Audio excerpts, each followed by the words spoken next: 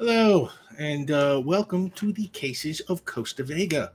I'm Rick Budd, your game master, and with me is our Annie case, Caitlin Bruder, and our Justin case, Draconics. Hello, Drac. Hi. Hello. Hi. Okay, this is weird. I'm going to explain a little bit here. This episode is a bit of an experiment. We are recording this before the season starts, but it won't stream until like the back half of the season. I'm guessing like episode 6 or so. We'll see how my guessing skills hold up. That we can make that a side game. So to be clear for the audience watching this, Caitlin and Drac have never played Annie and Justin before. And I've never GM'd a game in this world before. What you're seeing now is sort of our first crack at all this, kind of a session 0, only with a little bit of a twist. You'll see. We'll get there. So it should be pretty interesting. And if it's a disaster, please just roll with us. So send special thanks to Jake and Lauren and the mods and everybody at QueueTimes. They're amazing people who keep this platform running, and you can help them. Your subs and your bits help support QueueTimes, and your donations to the tip jar help support this show and the people on it. And if you can't support us by donating, you can help us by liking and commenting on our YouTube videos and sharing our tweets and all that kind of stuff. We really appreciate all that. And the system we use here is called the AMARANTHINE system, and the original version was created by our own Caitlin Bruder. I'm so nervous. I'm so nervous about it. No, it's great, honestly. It's you know, everything she does is great. It's, you know. You can follow the show at Cases RPG on Twitter. The Cases of Costa Vega is available as a podcast for the podcast inclined. Check that out wherever fine pods are casted. And that's the announcements. Time for the case of the week.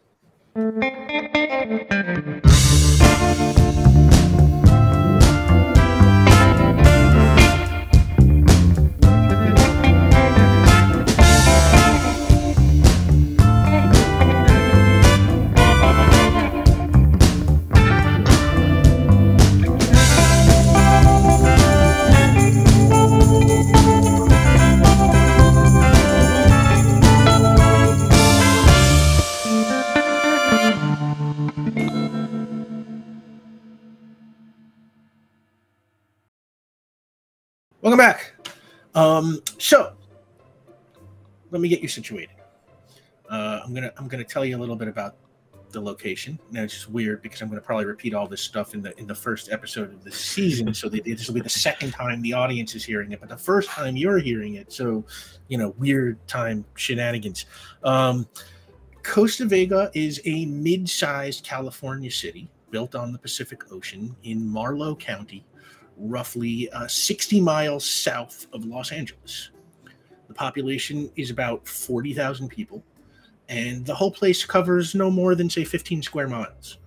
It is, in most respects, a pretty typical Southern California town. There are palm trees, sunshine, view of the mountains to the east and the ocean to the west.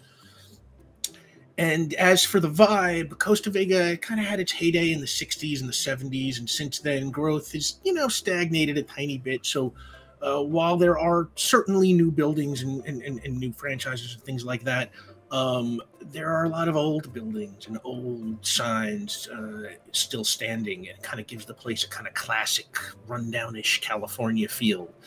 And otherwise, you know, it's bars and shops and movie theaters, gorgeous boardwalk, an impressive marina. And at the north end of the city, there is a heavily residential neighborhood called Homestead. And in that neighborhood, there is a charming little house at 122 Fletcher Street.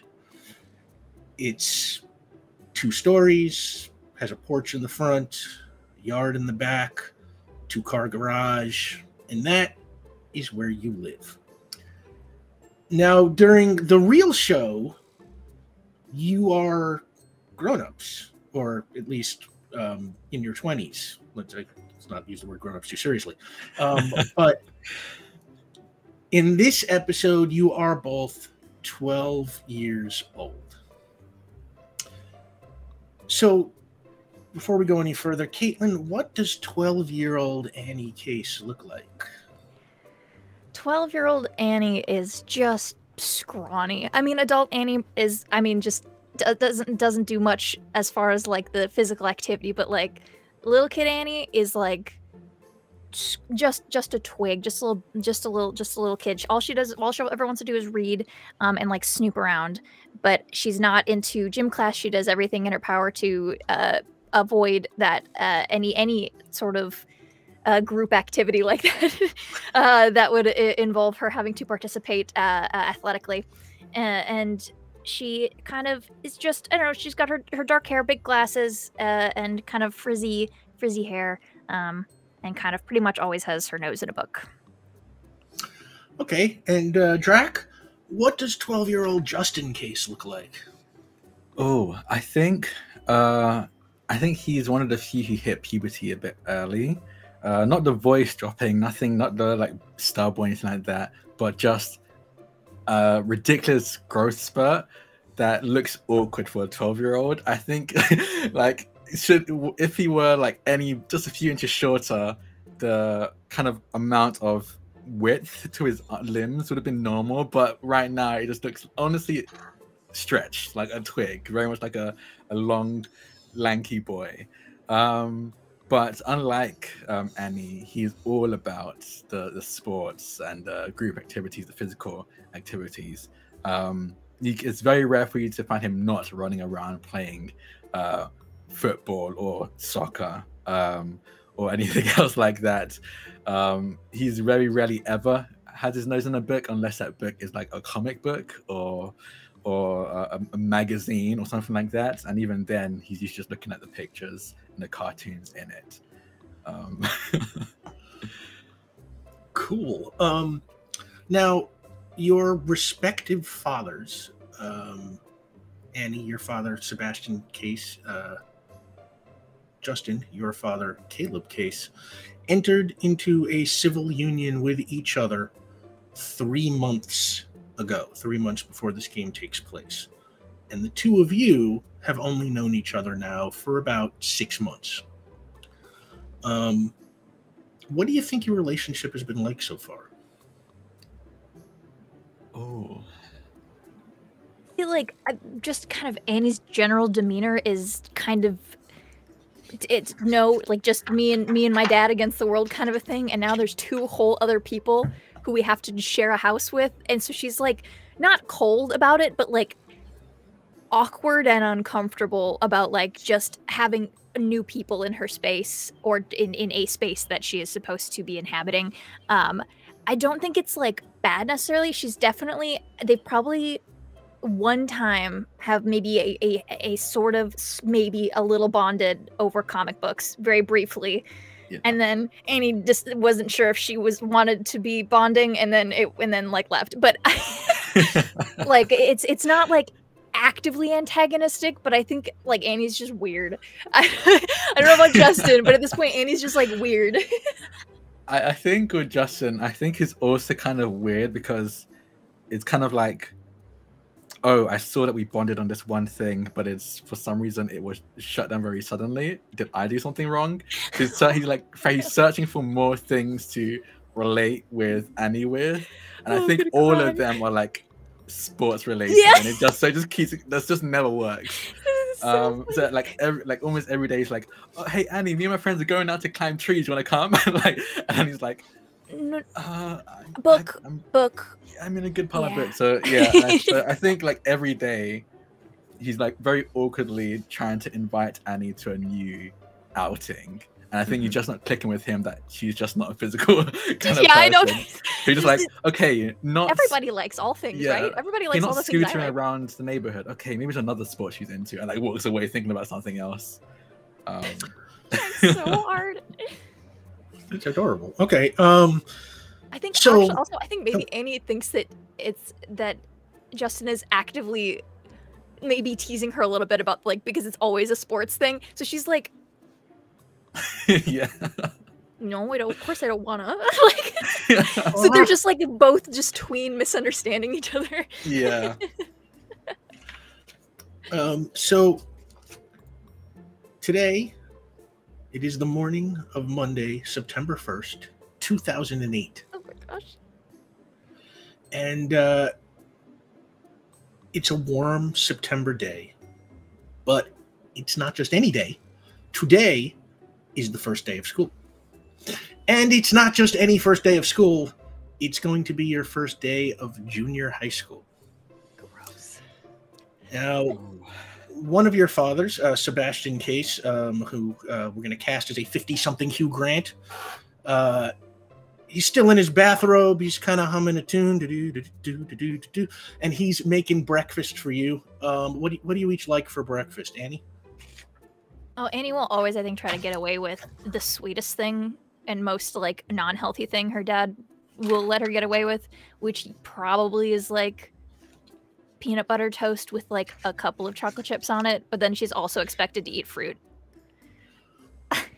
But she will egg at any opportunity. Oh, pancakes, waffles, But yeah, no. On a school day, she probably has like an orange and then like peanut butter toast and like a couple of chocolate chips because she begged real hard and negotiated because it was the first day of school. And then has to like drink water and like have like the rest of like the nutrition. Justin? I'm gonna base this on me, Drac. I think recently, it used to be like the chocolatest thing you could find, like whatever chocolatier he could get his hands on. But I think both him and Caleb and Sebastian both realized that when the sugar crash hits, Justin becomes really cranky. So I noticed this in myself. I was like, I guess I can't have Cocoa Pops anymore. So I think like he's very purposely not allowed to have anything really high in sugar. So I think it's honestly something like oatmeal or porridge with like fruits like blueberries and raspberries in there. So he's kind of eaten, staring at Annie's like chocolate, like the 5 chocolate chips she has in the shape of a smiley face on her toast. Yeah, and Sebastian's doling out the food, and he's just kind of talking as he brings it. Say, I remember my first day of 7th grade. Sally Foster kissed me on the cheek, and then I got into a fight with the school bully defending her honor, or maybe it was my honor. Either way, I got my butt kicked and was suspended right after lunch. It was a grand time. And he kind of smiles and looks off dreamily into the mid-distance. And then your other father, Caleb Case, who we're going to cast as a 50-something LeVar Burton, he comes into the room wearing a business suit and straightening his tie, and he looks at both of you and he says, but nobody here is going to get into any fights on the first day of school, right? No. Don't worry. He tells me getting his butt kicked stories at the beginning of every school year. Justin just quietly doesn't say anything as he eats. It's not lying if he doesn't say anything. Caleb is, doing well at school will open up all sorts of doors to you later in life. So it is the most important thing in your lives right now. Understood? Mm-hmm. And then he looks at his watch and he says, oh, time to get to the bus stop. You don't want to be late. And 5 minutes later, you are at the bus stop at the end of your block. Big yellow school bus pulls up. Doors open. Who gets on first? I think I'd go on first. Yeah, Annie's dragging her feet. She does as much as like a learning bookworm kind of. She does not like school. Like she does not like she wants to learn on her own. She wants to read stories. She wants to read stuff that is interesting, and she knows that she has to take the first type of geography. Geography this year, and that is not interesting to her. She does not want to do that. Right now, she's really into bugs, and the fact that she's not going to be learning about bugs this semester is kind of making her bummed out. Okay. And you climb up and you get into the bus. I think Justin makes sure to be like, "Hey, driver," and like just walks by. And the driver, I didn't catch the driver. Let's say the driver is Seth Rogen. Kind of ways back, and he's like, "Hey, Fine seat, plenty of room. Morning, Mr. Martin. Let's shuffle on.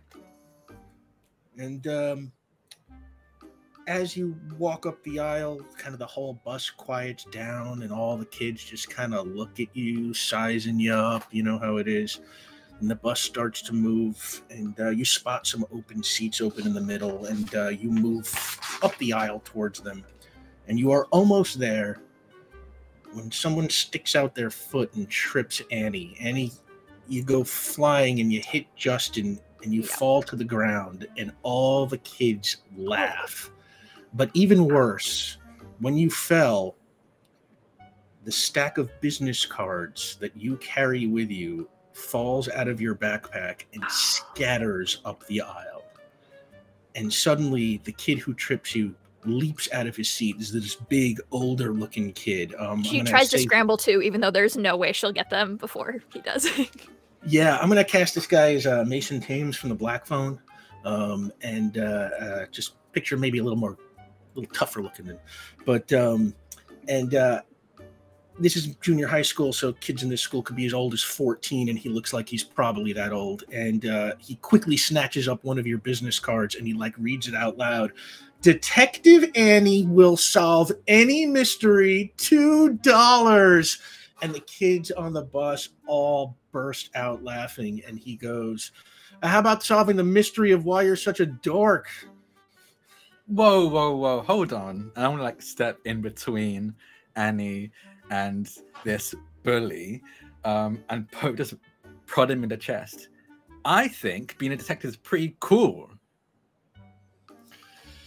And he kind of draws up his full size, which, even though you're big for your age, he's big for his age, and kind of, extends his head up over yours. And he's like, I think you should sit down and be quiet. I think I will. I want to sit in his seat. Oh. Annie tries to start a ooh, under her hand. Ooh. And he's just, in disbelief. He's just like, you're in my seat. Oh. I don't think it has your name on it. Annie kind of steps forward and will sit and kind of scoot you in and sit in the seat next to you and look up at him and says, why don't you solve the mystery of where your new seat is? And he goes to grab Justin by the shirt over front, the top of me, kind of right across you, and pull you out. What do you do? I'm not gonna do anything. I think I think instinctually I want to do something, but I remember we did just promise that yeah, I did just promise my dad that we won't get into trouble, so I just kind of let it happen. Yeah, so he pulls you out, and with that, Annie, you also come out as he kind of sweeps you out, and he kind of dumps you both on the aisle, and he sits back down in his seat, and he kind of looks at you, and he's like, "This isn't over." I'm going to stand up, brush myself off, and put a hand out to Annie. She's Are you okay? A little not flustered or anything, but you can see angry flush, annoyed, but not gonna just kind of seething a little bit. And she just kind of huffs and grabs your hand and lets you pull her up. Fine. Pull you up, and I'll say loudly, it's fine. He's what, 18? He's gonna be held back another year anyway. I'm gonna find another seat with Annie. I'm gonna scoop up the rest of my stuff and then and you shove it all in, not together correctly, but just kind of stuffed now in this bag, just so it can be in one place. And she scrambles back to the seat. Yeah, and you find an empty seat together, and as soon as you sit down, a girl behind you, who I'm going to cast as Faith Herman from Shazam, pops her head up over the back of the bench. She's wearing a cute little sock hat that looks like an ice cream cone, and she says, That's Owen Bates. He's the biggest jerk in school. Don't worry, not everyone is so unfriendly. And then she extends her hands to Annie, and she says, I'm Tegan. Tegan Long. I'm Annie. Annie Case. And then she turns to Justin. Hi. Hi, I'm Justin. And I'll take off her hand. I'm Tegan. Nice to meet you both. And then she looks to Annie and says, are you really a detective? Well, I do have business cards that say I am. I like to solve the cases, but sometimes I get stopped by grown-ups, so that's harder. But I like a mystery. Do you have one? No. Oh. But if I do, I guess you'll be the first one to know. And she turns to Justin. Are you a detective too? Not really. No. Oh. Yeah, I read detective comics. We don't need to be so disappointed. And she kind of sits back down behind the bench. Before she sits down in this like now it's just stuffed of an unorganized bag, she kind of like looks for a card that isn't bent up and will pass the card over her shoulder. Yeah, and she takes the card and she takes her wallet out of her bag and puts it very neatly in her wallet and closes it back up. And the bus finally pulls up in front of Paleto Creek Junior High School, your school. And as you file off the bus, you see a woman in a very sharp-looking suit standing in front of the school. I'm going to say she's played by Gina Torres. And she is sort of waving and nodding at the kids as they all walk past her into the building. And when the two of you approach the doors, she smiles and waves at you and says, you're Justin and Annie Case, right? Mm-hmm. Yeah.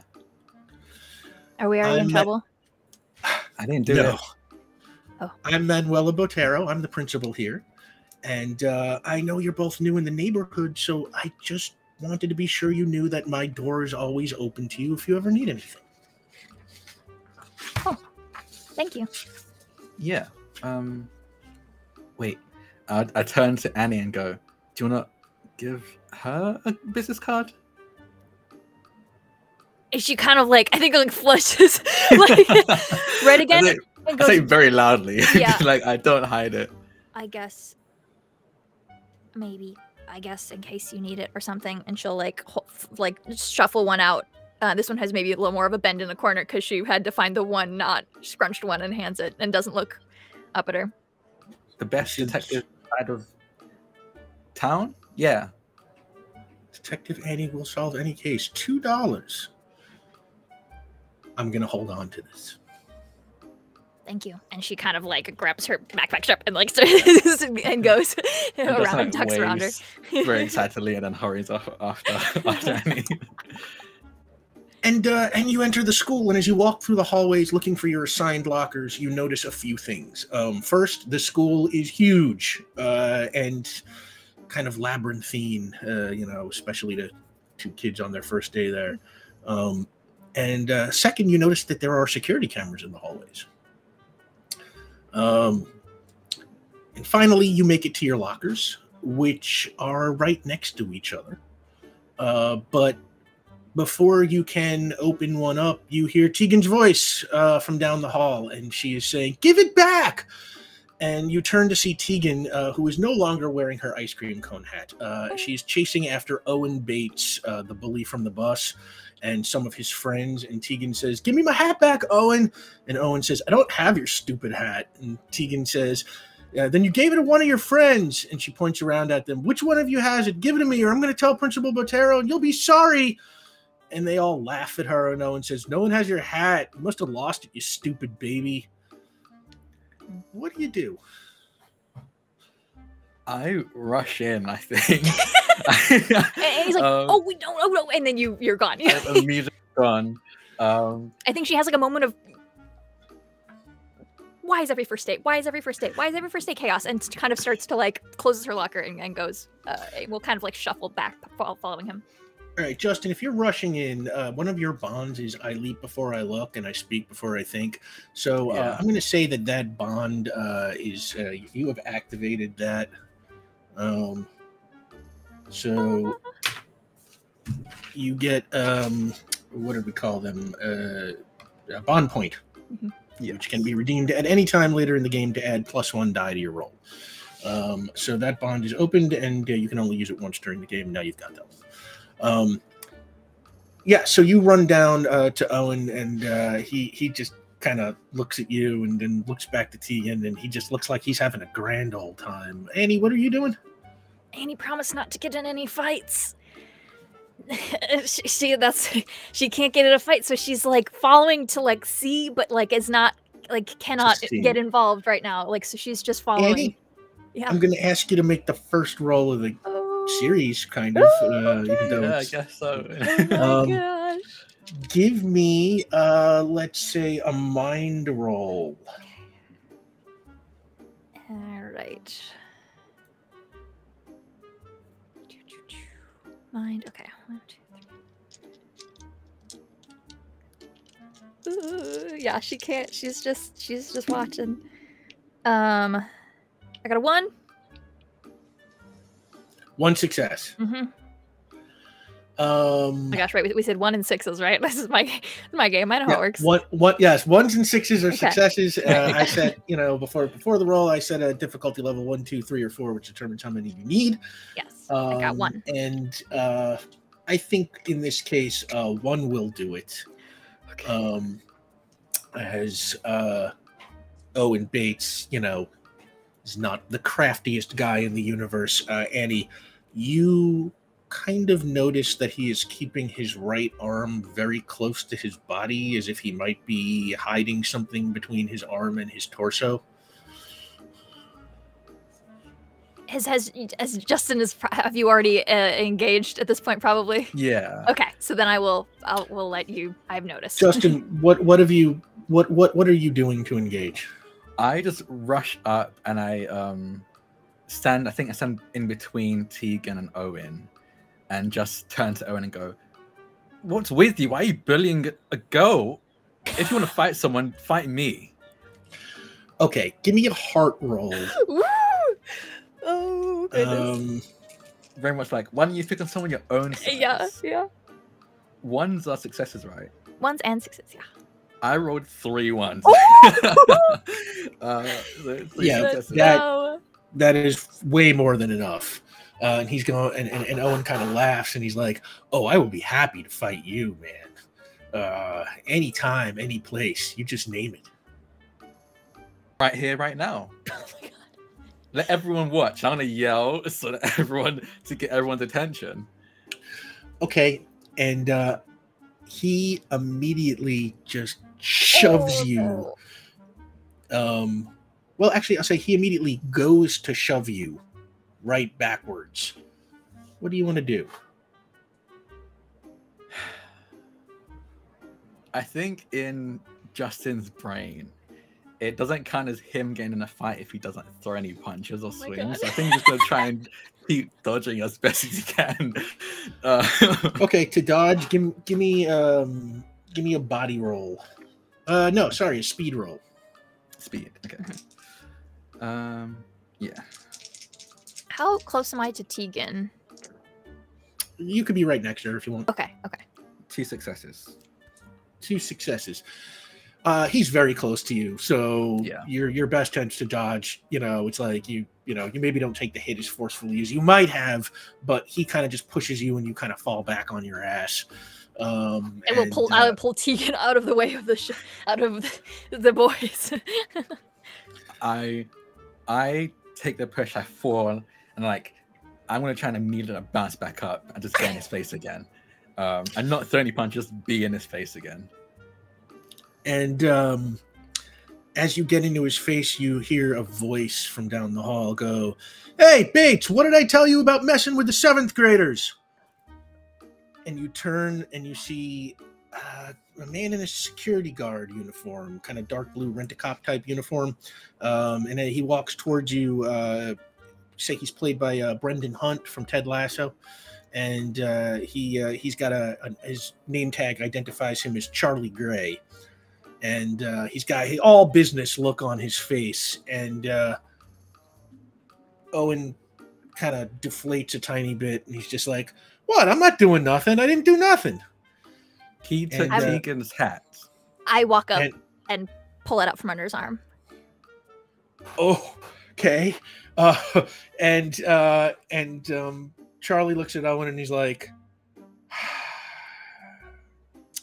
all right, you know what? Come on with me. It's time for you to have a talk with the principal. And he kind of grabs Owen by the collar and starts pulling him down the hall. And as he does, Owen turns around and he looks back at you, and he looks at you, Annie, and he's like, I'm going to hurt you for this. And then he turns to Justin. He's like, you too. What are you, a bad movie villain? Jeez. And she's going to turn and like dust off the hat and give it back to Tegan.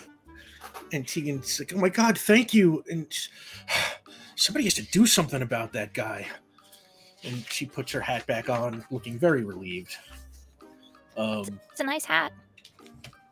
Thanks. I can show you where I bought it. We can go to the mall sometime. That'd be fun, maybe. Yeah, we could be like mall kids. It'll be awesome.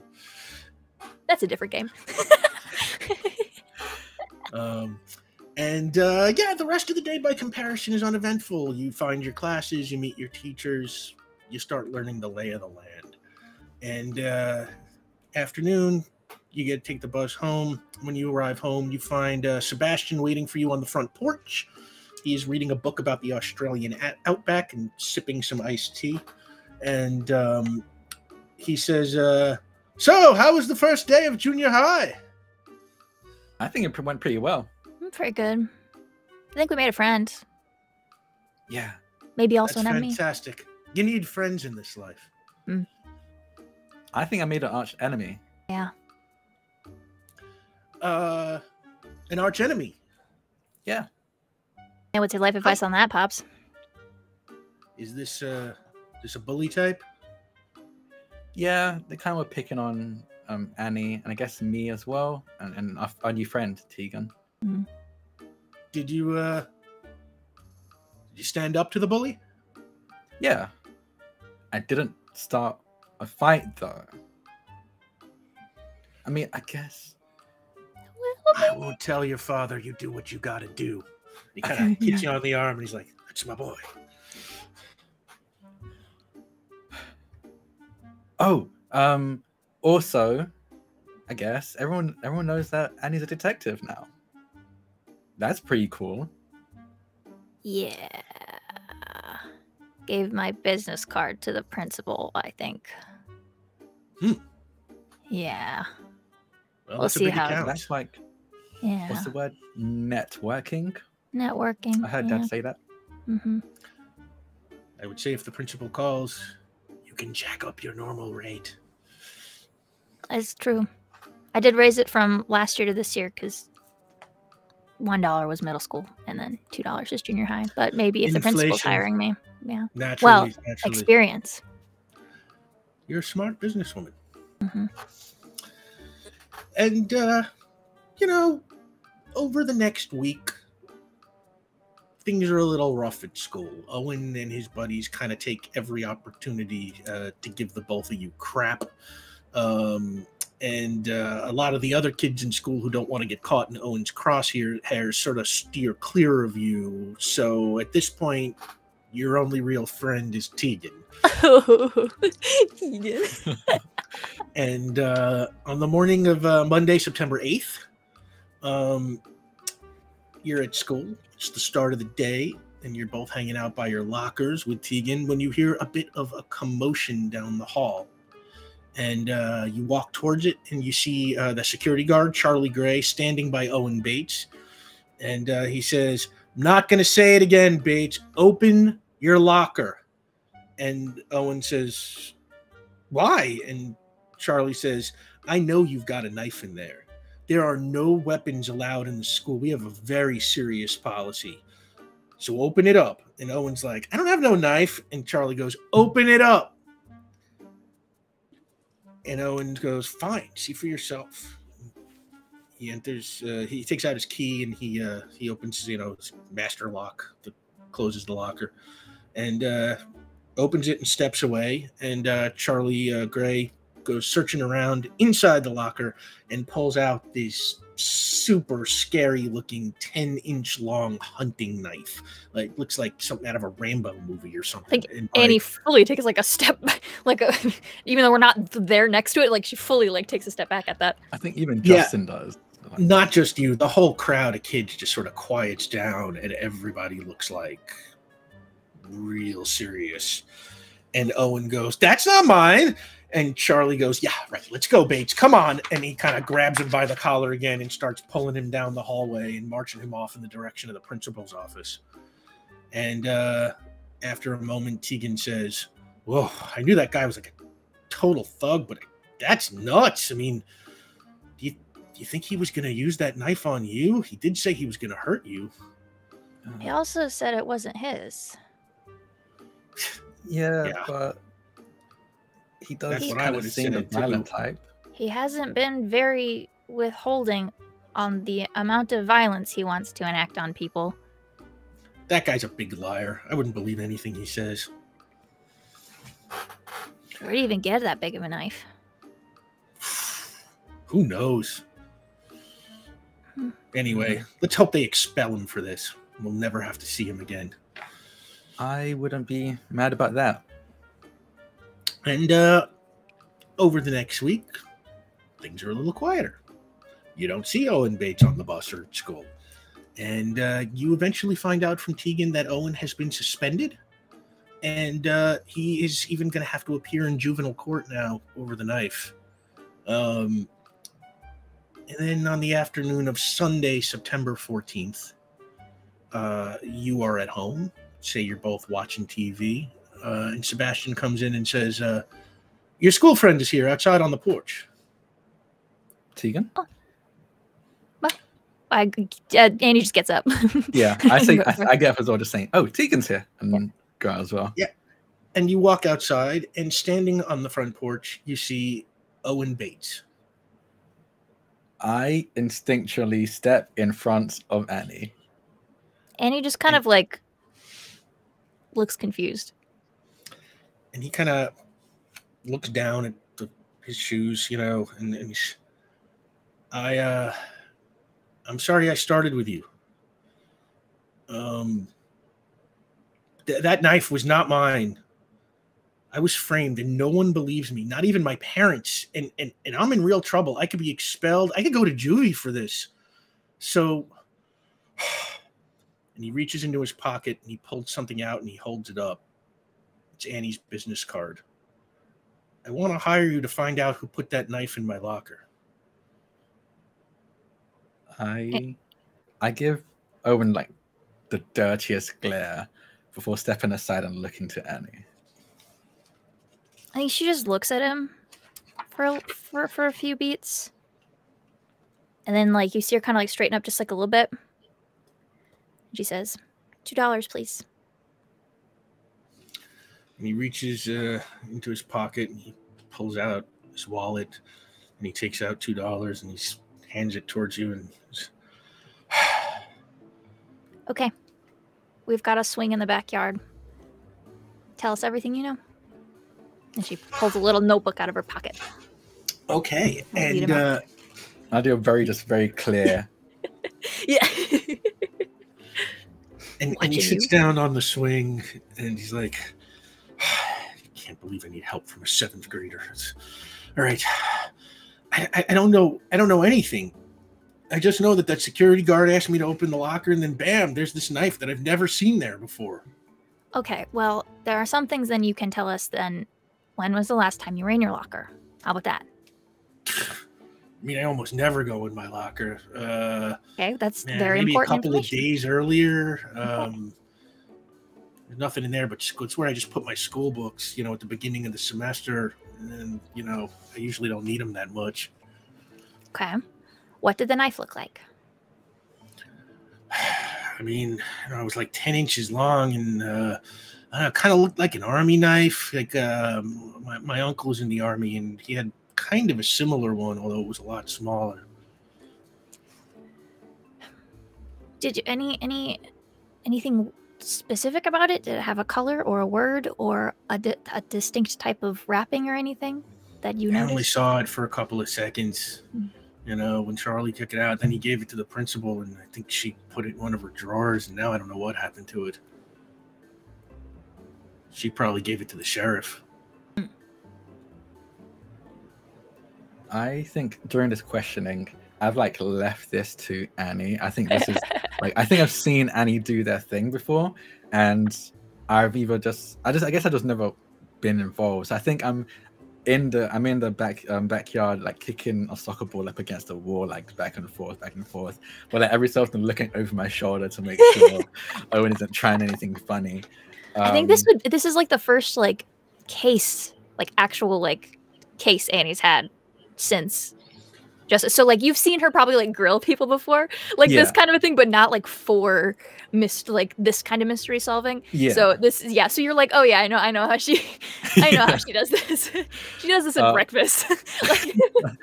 But I think I'm kicking the ball against the wall, and I kind of just like, without turning back to face him, I just go, do you have any enemies who wants you out of school? Or maybe it'll be easier for you to look the ones who don't want you out. And he sort of laughs, and he's just like, you know, I've never worried about being that popular. I don't know. That Tegan chick hates my guts because I stole her hat. Maybe she did it. I think Annie just like blinks at him. It's always the ones you suspect the least. I'm sure there are better candidates. Have you pissed off any adults lately? Besides this? I mean, my parents, the principal, all the security guards in school, all the teachers in the school. It's a big knife. That's hard for a kid to get a hold of. Not impossible, but... Well, if I knew where it came from, I wouldn't need to give you $2, would I? Mm-hmm. And she's gonna tear out a page from her, an empty page from her notebook, and she's gonna have him try to like draw the shape of it, because Annie doesn't know anything about knives, but like she thinks maybe she can find someone else or find a book and try to compare it. So like she's gonna direct him, like if you can remember any, like where the teeth would have been, if it was near the base, if there was any, if it had little like holes in it, just anything you remember, just try to draw. It doesn't have to be perfect. And she's gonna hand him an extra pen and see if she can get him to like recreate the like any, because their knives are so there's so many kinds of knives, and if we've gotten maybe hunting, maybe army knife, and like both of those would have different. So she just wants to see if she can get any identifying features as far as like serration or like blade type or whatever, and like even if we don't get like names for anything, just to like have that for her to compare it to. That's what she wants out of this. Okay. And he does his best, and you know, he's a bully, but he's also a surprisingly talented artist. And the knife is the picture is not that bad, and it's a decent likeness. You also got a quick look at the knife when it got pulled out. So yeah, he was closer. So I'm like, if there's anything that he saw that she would have missed, that's what she wants. Yeah. Yeah, no, it's you know, it's got sort of like a handle that's got, you know, sort of like a finger-shaped grip on it. You know, it's like you know, slots for the fingers, and it's got like a little hilt on it, and then the blade sort of starts very thick and kind of thins as it gets to the top. You know, it's got a serrated edge, and let's say it's got like it's got sort of an unusual crisscross pattern all over the handle. Okay. Excellent. And I think Annie watches him draw this and goes, okay, well, clearly you know where we live if you think of anything else. Justin? Yeah? She doesn't even look over. Do you have any questions for our client? I think you hear like him walk over and stand beside you, kind of look at Owen, his arms crossed, like way too high, as if any higher shows how angry he is. He goes, you said your uncle has a knife similar to that? It's kind of like it. Is there anything noteworthy about that knife in particular? Does it have like, I don't know, initials on it, names? Tell me about that knife, I guess. I think he got it in the army. Rangers or something like that. I don't know. He tells me a lot about his military service, but I don't know. I don't really listen. I just kind of zone out because, you know, who cares? Boring fucking grown-up stuff. Yeah, army kind of sounds scary. So there's no like identifying marks on that knife? Your uncle's specifically? Not that I remember. I think it had a serial number on the handle, like U.S. Army serial number. I like turn to Annie. Can we figure that out? Can we find the knife and see? I don't know how they do it. I know in movies they kind of like run serial numbers. I don't know how to. I don't know the serial number, but to have it, if it is an army knife, it might be identifiable. So there's that. I don't know where we would identify it, but that's something that makes it a unique knife. We would know exactly where it came from then. But we'd have to figure out what the number is. Yeah, we'd have to get our hands on the knife. I think we need to do some research, maybe some recon. Yeah. Okay. And Owen heads off. He gives you his phone number in case you need anything more information from him. Although he says he's told you everything he thinks he knows. And what do you? It's Sunday afternoon, and let's say you got enough time left in the day to do some research if you want, or some investigating. Anything you want to do today? And he wants to go to the library. I mean, I think, Justin will just follow. I think Justin is very much like, I think is at a point where he's on the investigation with Annie, but he's not officially on the investigation with Annie. He's just like following because she hasn't told him not to hang around. Yeah, exactly. Okay. Are we like in like a neighborhood? Like, is this like a town that's like walking distance to the library kind of a thing, or are we further out from like the main? Well, the area that you were in, like the north side of town. It's kind of suburban, so it's like what you have is like a bunch of neighborhoods that are sort of arbitrarily divided up. Yeah. So like it's like one of these. You're standing on one side of the street and you're in one neighborhood, and you cross the street, now you're in the next neighborhood kind of deal. Sometimes they're separated by train tracks or a major road or something. So I guess, is it like bikeable basically? I feel like I have such a bad gauge for this kind of thing because I grew up on a farm in the middle of nowhere. So I'm like, sometimes people can bike places from home. I never could, but like sometimes that's normal. Yeah, let's say it absolutely is bikeable for you. You like I said, you live in the neighborhood of Homestead, and the most nearby stuff is in the neighborhood of Polito Creek, which is where your school is. And we'll say Polito Creek Library is the closest library. It's it's a decent bike ride. Probably takes you like 30 minutes or something, but you are there, and you walk into the library and kind of look around. What are you looking for? I want to find books on like outdoorsy kind of a thing. So like if I want to find like identifying stuff, I think recently, because she's really into bugs right now, she has spent a lot of time in the wilderness, kind of outdoorsy camping stuff.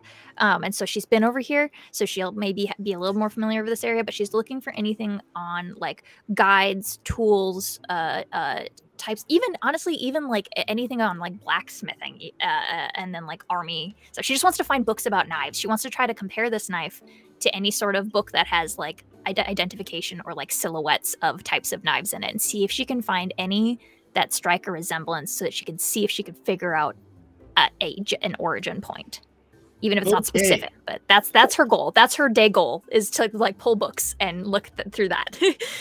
Are you doing anything to help, Justin?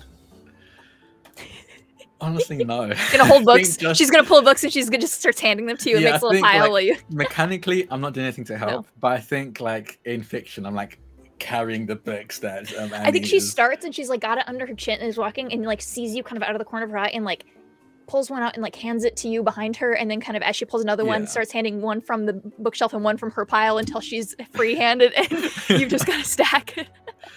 Okay, Annie, give me a mind roll. Okay.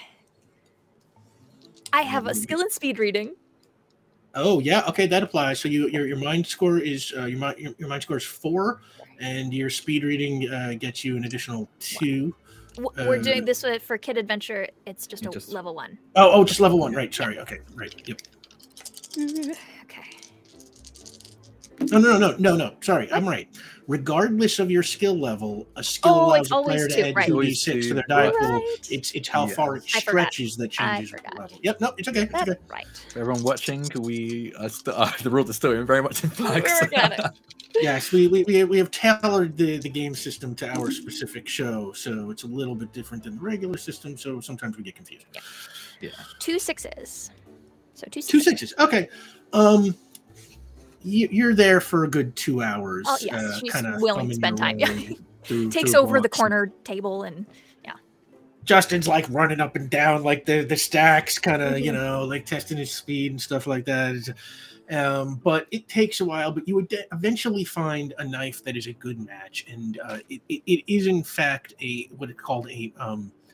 It is listed in the book as a, let's call it a military styled hunting knife. Okay. And the book says, useful for skinning animals and, all your sort of miscellaneous hunting needs. Okay. I think, like, during this 2 hours, it's only 2 hours, but, like, the camera kind of cinematic is like, it's almost like a time lapse of you see, like, Annie reading, and you see Justin, like, running up and down, and then suddenly he's sitting down trying to read a comic, and he's running up and down again, and is asleep in a chair. And it almost like, it looks like, oh, this took over a day, right? Like, no, it was just like 2 hours. Justin is just very excitable. Can't stop moving. Yeah. So good. Perfect. Yeah. And then you head home, and I think as we're walking, or biking, I guess, because we biked here. I think they'll kind of like doing like little like weaving back and forth on the like empty neighborhood streets. And he's like kind of like talking out loud. She's like all of the knives that she thought were closer and whatever, and the military style hunting knife. Is there like people who hunt? Is there like a big hunting community? I mean, you can look at Costa Vega, I guess. I mean, there's definitely no way that the kids got their hands on it, so maybe a parent. I don't think a kid could buy. Yeah, just like as like there are like laws on like children buying weapons. Like I know it's a hunting knife, but I don't think a child could purchase like a military hunting knife, right? I don't know. I mean, I know in the UK, like I don't know. In the UK, like knives straight up, whether it's like a table knife or like a carving knife, kids cannot buy it without ID. Yeah. But I don't know if that's the same in the US or different parts of the US. Well, I guess might not be the same. Hang on a second. Let's see.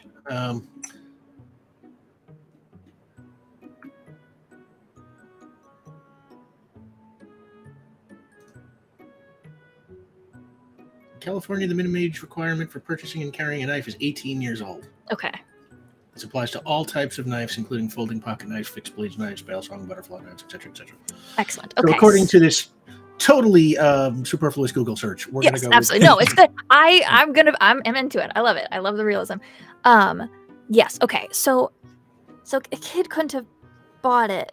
Well, how old is Owen? 14. Yeah, I was like, he didn't that much older than this. So if it was his, it would have been probably a parent's. Yeah. But if it wasn't his, it would have been either another kid who took it from a parent or an adult who can actually buy a knife. Yeah. I mean, do you believe him? I don't know. I don't think he would have been nice to me if it was his. That feels a little elaborate for him. That feels like a little bit of an elaborate gotcha. I think he's more to like the type who would threaten me with a knife if he had one, as opposed to get himself put in juvie for fakesies. I don't know.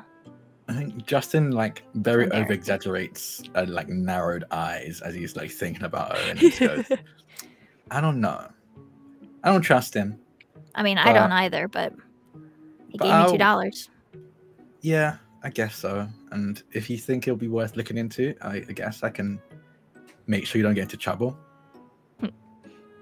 If anything, it's a fun little mystery, and I like being nosy. It's sometimes fun. It's fun to know kind of things. And now I know a lot about knives. And she like pats her backpack where she probably checked out like 3 of them. Okay, so you don't like you rather like hunt down like a knife than like climb trees and play soccer. I'm trying to gauge what you're into, and I feel like he's also like kind of. Yeah, I think they're just like they're crossing bets. Yeah. She's like, books, movies, mostly. Okay, movies. Okay, I can get behind movies. Yeah, no, I can get. Do you want to stop by Blockbuster on our way home? Okay, yeah. What do you want to get? I don't know. I haven't been keeping track. I've been on books recently. I go in phases for books, movies. So I don't know what's out. Well, you can go check it out. Wait, what book are you reading currently? And she kind of like mumbles. Huh?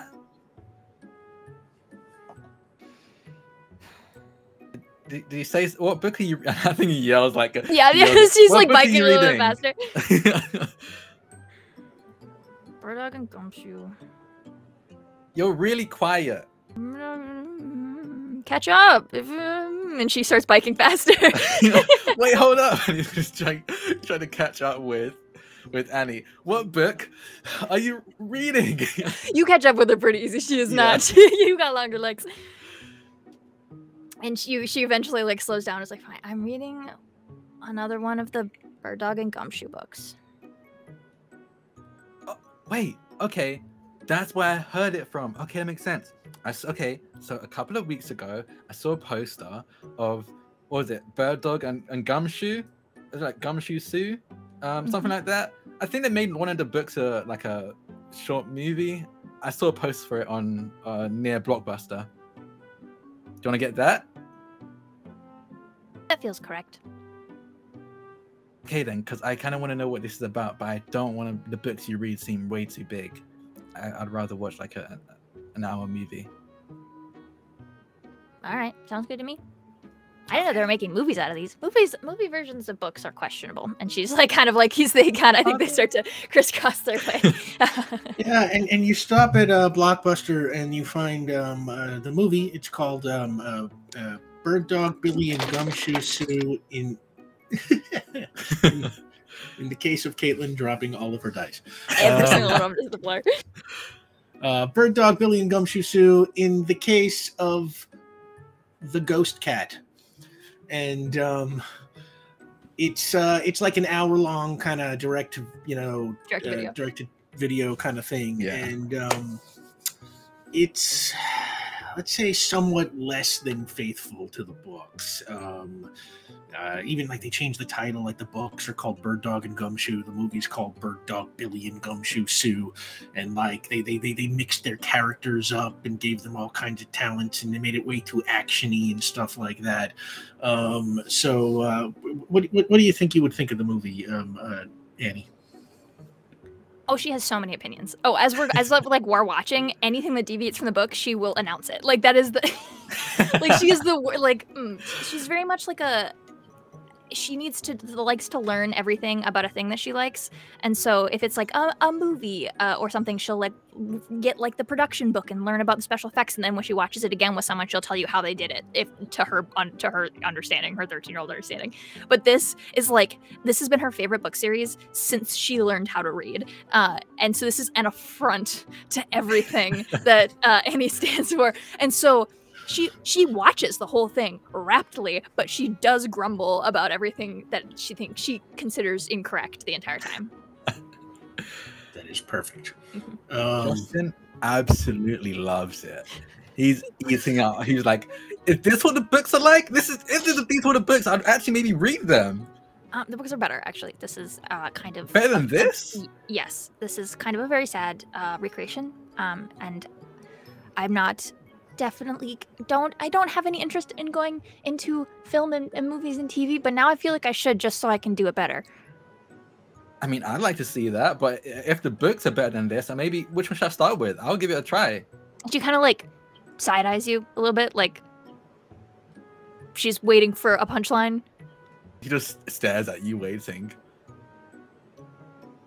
I have all of them except for the newest series, so you can kind of take your pick. I like the second series best, just because it's, you know, they kind of get into a rhythm a little bit more, but they're all good. So it doesn't matter which one I pick? No, they're kind of standalones. You get, I mean, maybe she's like kind of loosening up a little bit. I guess maybe read the first book and then you can pick any of the other ones after that, because the first one, they actually like introduce characters a little bit, but okay. I mean, they're just like solo adventures. They're just little mysteries, each one. I'll give it a try. I'm kind of a slow reader. That's kind of like my weak point, so I might take a while. That's fine. Okay. Okay. And she'll kind of like, okay, and she'll get up and she'll go and she'll lead you to her bookcase in her bedroom. That is just one of like, I think that is like the main thing in her room. Like her one wall is just like bookcases. And definitely like, I think like her dad has always like kept books on her bookcase too, because it's like, well, if this is where all the books are going, like he has like a couple, like he does not. Yeah.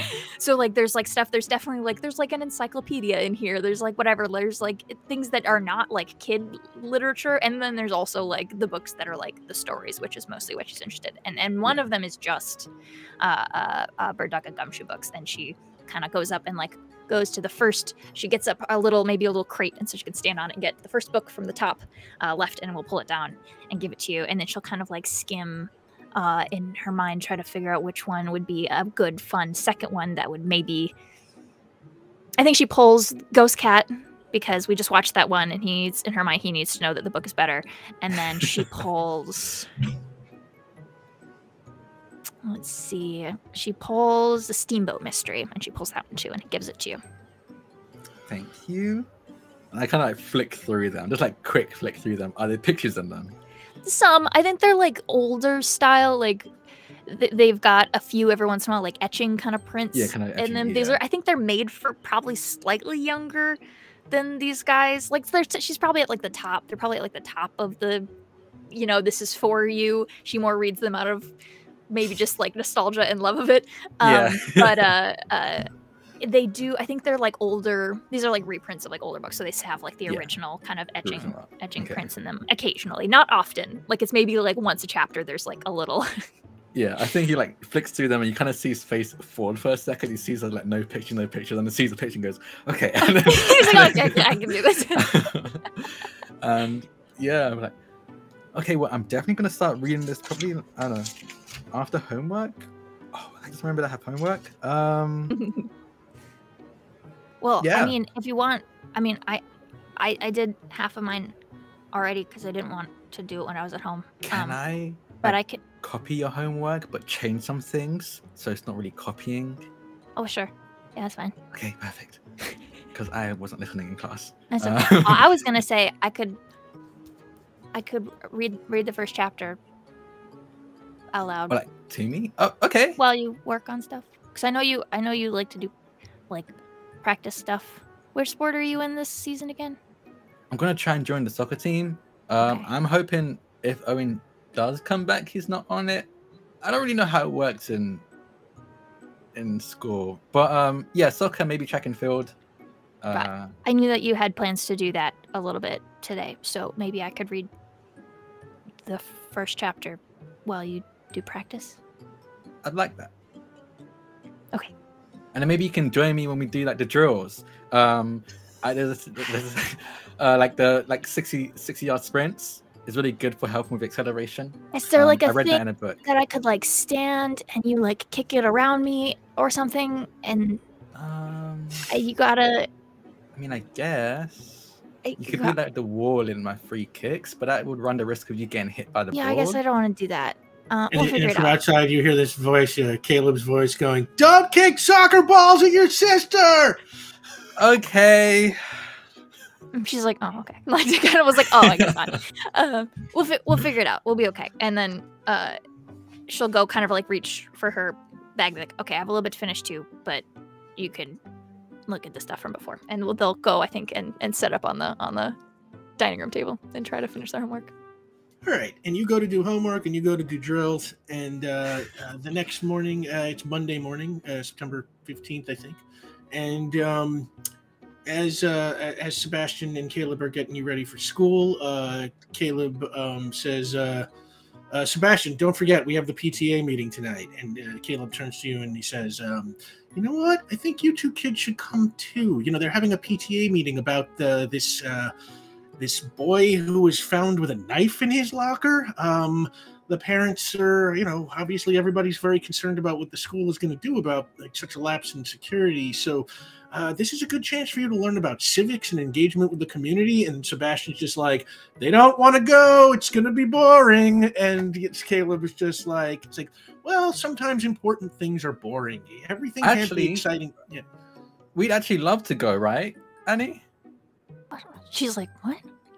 Yeah, it's a great chance to learn about civilizations and civic duty.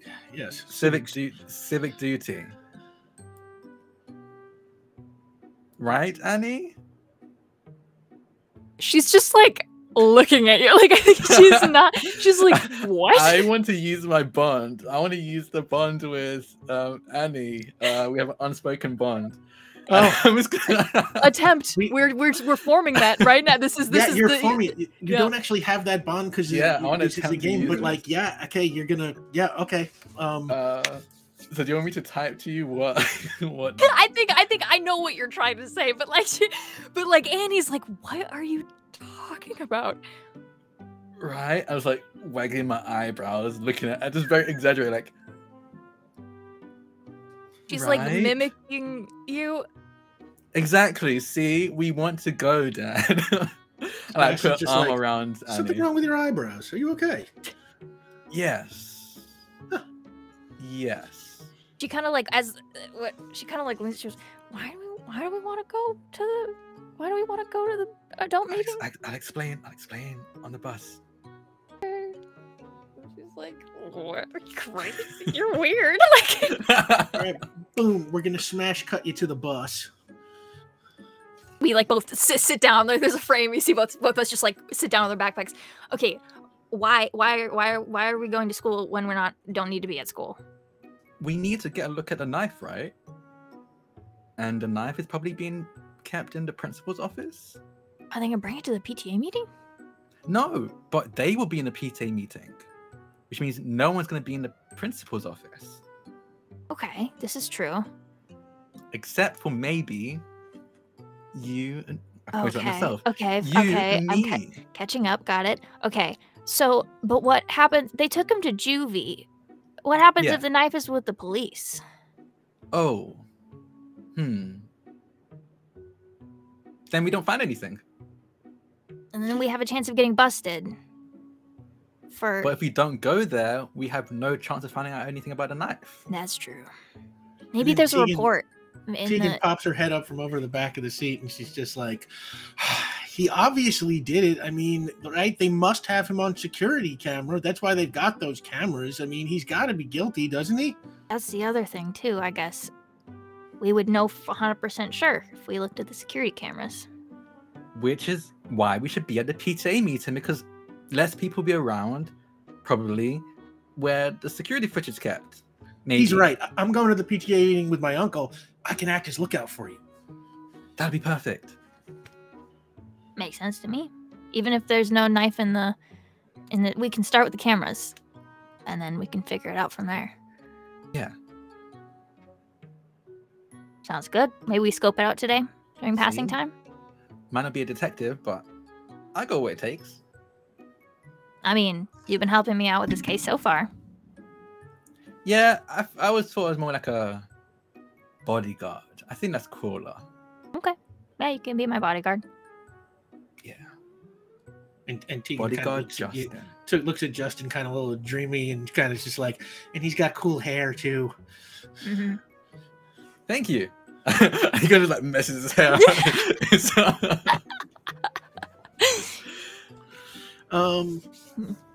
Yeah, Yeah, okay. You go through the day, and Sebastian and Caleb asked you to be back home right after school, so you can eat. I will say just during passing time and like maybe during lunch, she wants to like not quite fully loiter, but like walk a little slowly past the areas where she knows like the security guards like stuff is. Like if there's like an office that the security inhabit or something. She just wants to like scope it out like gently beforehand. Well, that actually works pretty well. It's if you remember, what did we said certain kinds of preparatory work can reduce the difficulty of tasks. Mm-hmm. So let's count this as a preparatory work. Annie, give me a mind roll to see exactly how much you can figure out. Let's find out. Is it like a closed door thing, or is it like a glass like office? Oh my gosh. That is 6661. Wow. Holy moly. Oh my god. 6661, 4 successes. Wow. Oh my god. Holy shit. That is very impressive. Wow. Yeah, I mean, it was not at level 4 task, but it doesn't get much better than that. All right, so goodness. 4 dice apparently. Drop all your dice on the floor, and then next time you roll them, they'll be thankful you picked them up. You pass by. You see the principal's office and the security office are kind of right next to each other. They both they have, this is like old-fashioned civil architecture kind of building. Yeah. It's like they both have like kind of key locks in each of the office doors. The doors are wooden, but they each have like a big kind of glass panel window in them, so that you can sort of see through and see who's inside. You can see that the principal's office has there's a receptionist's desk and a bunch of waiting area seats and some potted plants and a computer. And then you can see the door to the principal's actual office, beyond that. The security office, that door is just solid wood. You can't see through it, but you do catch Charlie Gray opening it. And as you sort of peek in, when he opens the door, you can see a panel of monitors and a computer and a bunch of, I guess would be video cassette recorders and panels of tapes on the back wall. And that's what you see, but I will now factor into the fact that you have done the preparatory work when I set the level for the challenges as you go there later. Okay, just if it's like lunchtime or something, when Mr. Gray goes in, if he's got kind of the door like open like a little bit, she's gonna like go and like knock on the wood a little bit. And Charlie Gray sticks his kind of head out and is just yep, what's going on? Yep. Hi, Mr. Gray. Everything's fine. I just Who are you? Oh, my name is Annie. Annie. Mm-hmm. Annie what? Case. Annie Case. Mm-hmm. Well, if I don't know your name, you must be staying out of trouble. What can I do for you? Oh, I just well, I was wondering if you had any openings for student hall monitor positions or anything like that. Student hall monitor positions. Well, yeah. I know I can't be a security guard because I'm 13, but I didn't know if you had anything you put your mind to, except being a security guard because you're only 13. But hall monitor, you can be in 2 years when you're 14. No 7th graders. Is there like do you have like a packet or like an informational booklet, or so I can just know what to expect? Well, do me a favor. Give me a heart roll. Oh no, okay. Right, that's persuasion, right? It is, yeah, it is. It's trying to convince someone. Okay. She's just a little weirdo. Okay. A 6 and a 1. It's 2. Okay, and he says, Yeah, I can't see any harm in that. And he hands you the "So you want to be a hall monitor" packet that gives, like, kind of all, the instructions to people who have got the job. It's like, it lets you know, it's like you got to wear, your hall monitor sash or whatever, and students are allowed to go to the bathroom this often, and so don't let students into this area, and if something goes wrong, contact this person, that kind of stuff. Cool. And so she wanted to have gotten this, and maybe there'll be helpful information here, but also hopefully she got a full look of the open door room while this conversation is happening. Absolutely. And then she will bail. Yeah, I mean, especially with your preparatory work, all you have seen everything. It's like burned into your brain. Okay, cool. And you get home. You have kind of an early dinner, and then Sebastian and Caleb, they take you. You all drive together in the family car to back to Polito Creek Elementary School, where the school gym has been set up kind of like a meeting room. There is now like a podium at the front of the room, and a bunch of folding chairs have been put out for the parents. And the parents, they are, you can tell it's the vibe in the room. There's a lot of outrage. And Principal Botero is kind of standing at the podium. She hasn't started saying anything yet. And there are a couple of other people up there with her. You don't know who they are. You sit down next to Sebastian and Caleb, and you can see a couple of rows ahead of you to your right. You can see Tegan and her uncle, presumably, who she said was taking her there. I'm going to say he's played by Mekhi Phifer. This is no movie, but there is Mekhi Phifer. What do you want to do? I think for a bit, Justin's going to be watching. I'm assuming, do you mean, is this before like the meeting begins, or do you mean like what am I doing during the meeting? Well, before the meeting begins. Are you doing anything, or are you just waiting? I think Justin is just waiting. He's trying his best to look excited for this meeting, but not too excited so that Kayla doesn't think that something else is going on. Perfectly excited for a PTA meeting. Yeah. That a 12-year-old boy would be going through. Finally, Principal Botero kind of walks up to the front of the room and says, "Okay, I think everyone who's coming is here, well, as we know, there was a very serious security situation in the school a couple of weeks ago. A student was caught with a 10-inch knife, and Dad. Dad. And then I'm poking Caleb. And Caleb looks over and says, "What? I need to go pee." Just hold it in. This is important. To pay attention.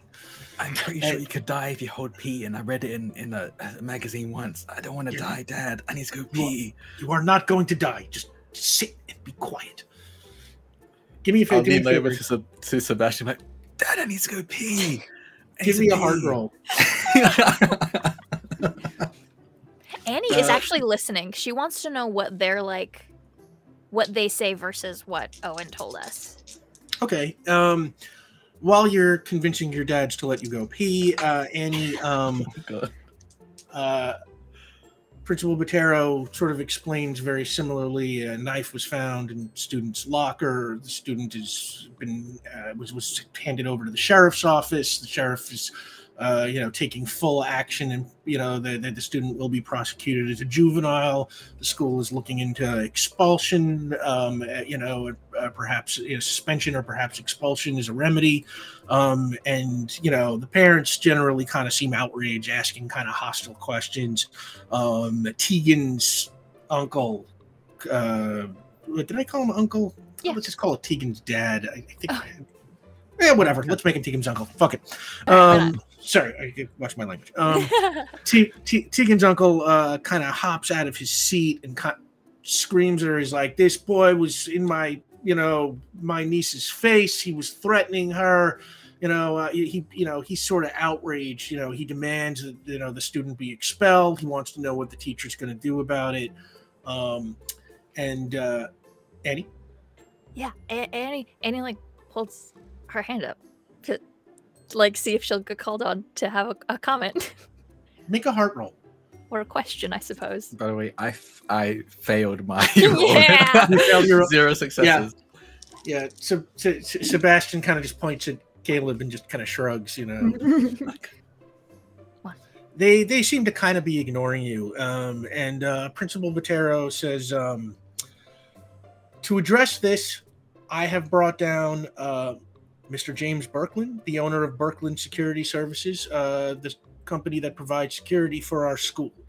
And a man in a suit, I'm going to say he's played by Mark Maron, stands up behind her, and he walks up to the podium and he says, yes, well, this is a very serious situation. Children bringing weapons to school, as we know, these things can often end in tragic circumstances. And after I found out about this incident, I reached out to the principal immediately, and we have had a long discussion. And the school has decided to drastically increase the security presence to put your mind at ease. We are going to add numerous new guards, new security systems. The school is going to appropriate a much larger percentage of its budget to keeping your children safe. And I can vow to you that money is going to be spent in the most effective ways possible. And he starts going over what those new security measures are going to be. What are you doing? Well, since no one called on Annie, she's gonna lean over to Sebastian and be like, Dad. Yeah.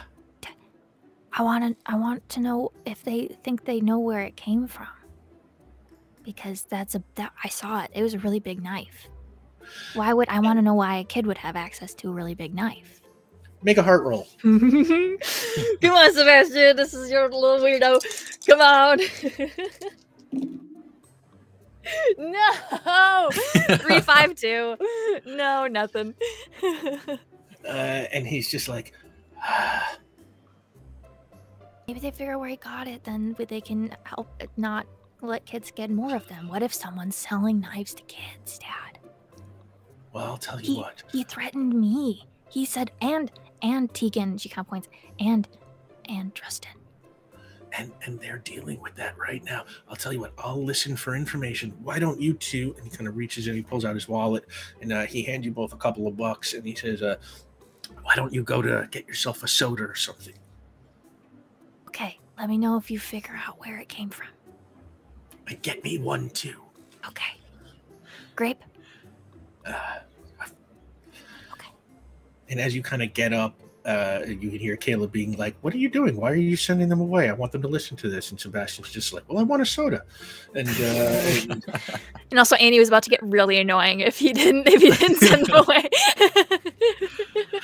And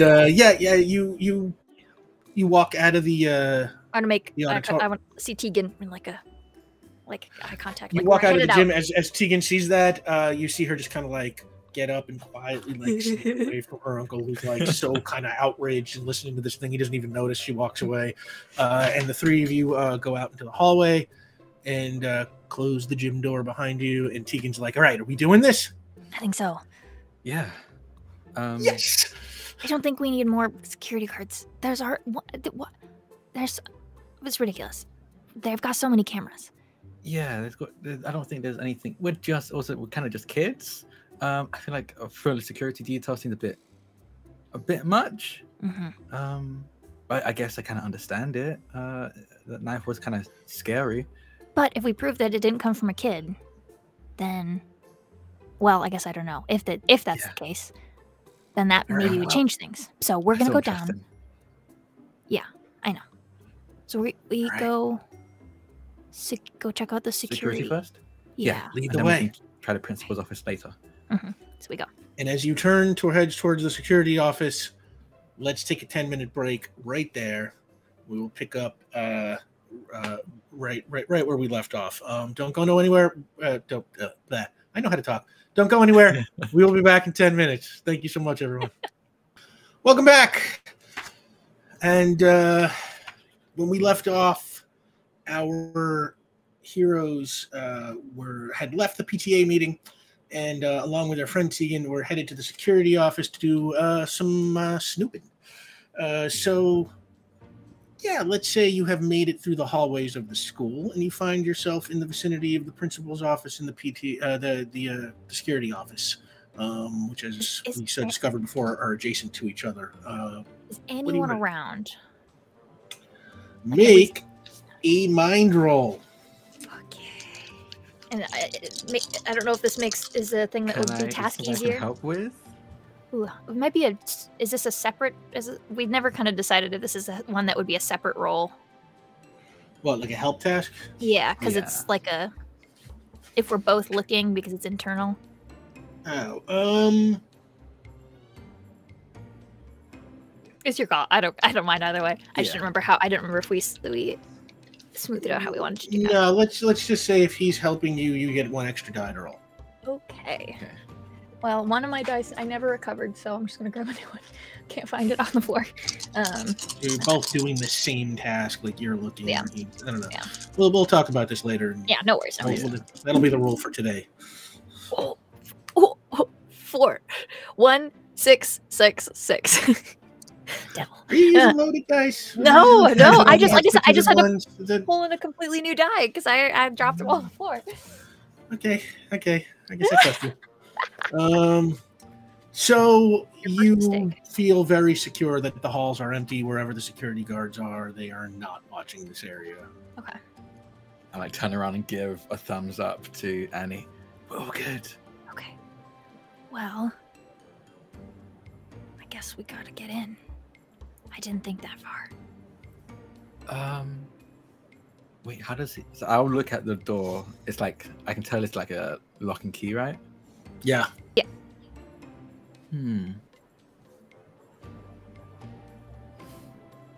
Justin kind of just stares at it for a bit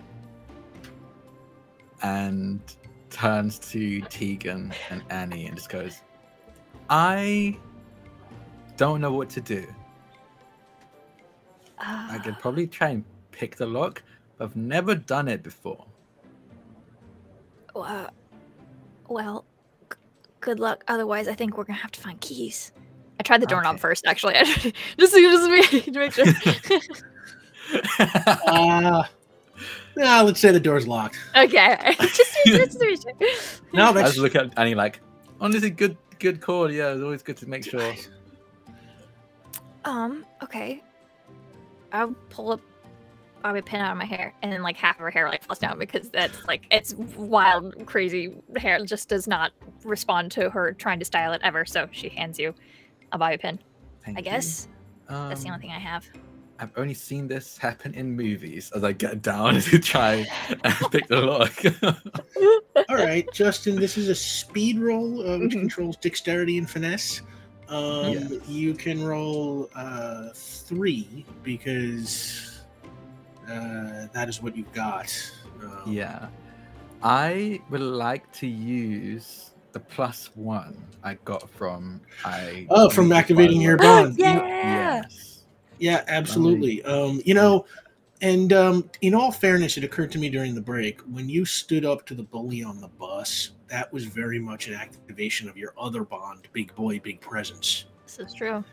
So you actually have 2 of those to spend. And you can use them both here. If you did we say you can use them both at once? You need to add +1 to one, so you can play each bond in exchange for a point 1 time per session. We did not make a rule banning them using 2 at once, so you could theoretically use them both here. And if we've changed this rule by the time this airs, don't worry about it. Don't worry. Yeah, I'll use both. Yeah, so yeah, my 2 bonds as young Justin is big boy, big presence, and I leap before I look and speak before I think. I think I have like a type when I play characters. I love it. That is 3 successes. 6, 1, 1.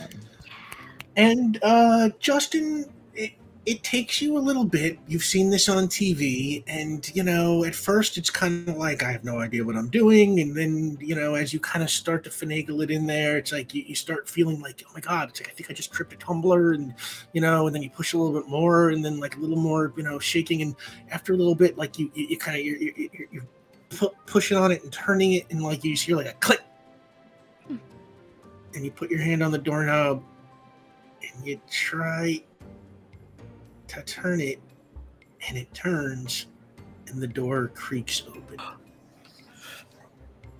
Justin like throws his arms up in the air and looks at Tegan and Annie. I can't believe you just did that. I can't believe I just did that either. This is a skill. This is a craft. You should hone that. Okay, let's go. And she's gonna kind of like make her way in. Did the pamphlets for being a hall monitor have any information on what's in this office, like, or where anything would be? If there's like a file, a report, like, is that like a like?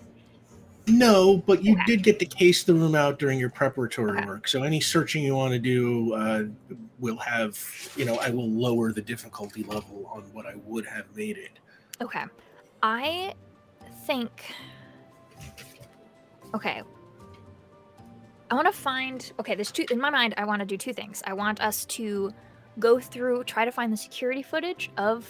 Because we have a rough timeline from the day that it happened, maybe 4 days, within the previous 4 days. If we can find a camera looking at his locker within the previous 4 days, see if anyone else touched that locker who was not Owen.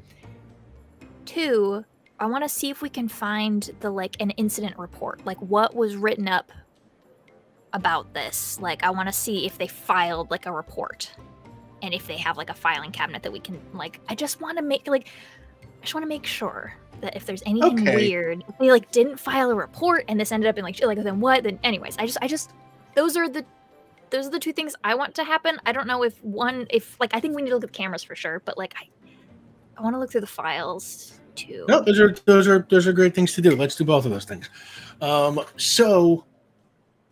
First, let's go to the video cameras. Yeah, cameras I think are more important. Tegan is down the hall, keeping an eye out. She says that she will, you will hear her holler and scream up a storm if anybody's coming.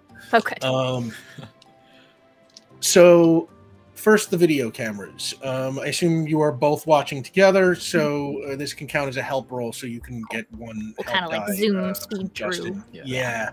And it's a mind roll. Yeah. So with Justin's help, it's 5. Yeah. None of your skills apply. Yeah. Okay. So 5. And I think after picking the lock, it's like you can definitely roll, but I think there's a few seconds of him looking at his hands like, how did I do this? How did I do this? Like, I have so much power within my hands. I've leveled up. You have a little bit of practice doing some street magic, which you've tried to learn after seeing some TV shows, and you were wondering if maybe there's some way maybe they're more useful than I thought. I might try watching more videos on them. As they're skimming through, Annie's like, "I'll take you to the library later. They've got a whole section on it." Oh, okay. Did I pictures? Annie, spokesman for the library. Okay, so you got a 1 and what 6. did you get? A 1 and a 6. Mm-hmm. Okay. And this theoretically would be easier because I scoped it out, or maybe not. Don't know. Yeah, you you scoped out. I guess that's the office, yeah.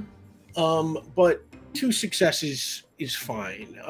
You start kind of speeding through the tapes and stuff, and you can see Owen visit his locker a couple of days early, before, just like he told you. And then you speed through it, and at first, it doesn't look like anybody touches the locker after Owen visits it a couple of days earlier. But then, since both of you are watching very closely, Justin notices a weird jump cut in the footage the night before the knife is found. And Annie, you rewind and you look at it a couple of times, and watching the clock, the timestamps, you notice that the previous evening at about 9 p.m., the cameras suddenly jump to 9:20. 20 minutes of footage is missing. Now I need to look at the files. I need to know who was on duty that night. Annie, give me a mind roll. And you can now apply speed reading. Woo! Okay, amazing. Okay. Let's go a little. And Let's go a if little. Justin is helping look through the files, then you can have a point for Justin helping. Yay! Okay. I honestly, I don't think Justin is helping. Okay, fair enough. Fair I enough. think he's going back and forth still on the video. Yeah, you see, you can like start looking at other stuff too. You don't have to. You don't have to Are you- supplement Annie tasks. No, I know. No, this is what I Justin like that would you're do. being true to your character. No, I love it. and It's not good. just giving her the extra die. Yeah, no, it's good. Yeah. Okay, come on, Annie. Let's read. 3661. Okay. You find the duty roster the night of the missing footage. 3 guards were on duty. Jack Bell, Charlie Gray, and Jill Sargent. And you also find the incident report that Charlie Gray wrote up after he discovered the knife. And it says essentially 10-inch military-style hunting knife discovered in locker of student Owen Bates. There is... it says knife surrendered to sheriff. Okay. So knife I isn't think here. Justin, like, is very suddenly behind you, like, Yeah. reading over your shoulder. Just goes, does it say anywhere where, like, who told him the Yeah, knife that's- was there? That was Charlie my next seemed- question. Charlie Gray seemed to just know. He said, At "I least know have been you." told. Yeah, he said, "I know you have a knife in there." There's nothing in the report about that. Are these reports by like day? Like, can I like chronologically? Can I look like? Oh, like to see if like there's a previous report on... Yeah, like got a report that this will look into, which I mean would be silly as someone who's had to write a lot of incident reports, like that you would not put that in the incident report, but just in case. The incident reports are in chronological order, and Okay. you know, with your 3 successes, I'm going to say you are easily able to scoot through the files, and you do not seem to find anything indicating how the security guard was aware of the knife. Okay.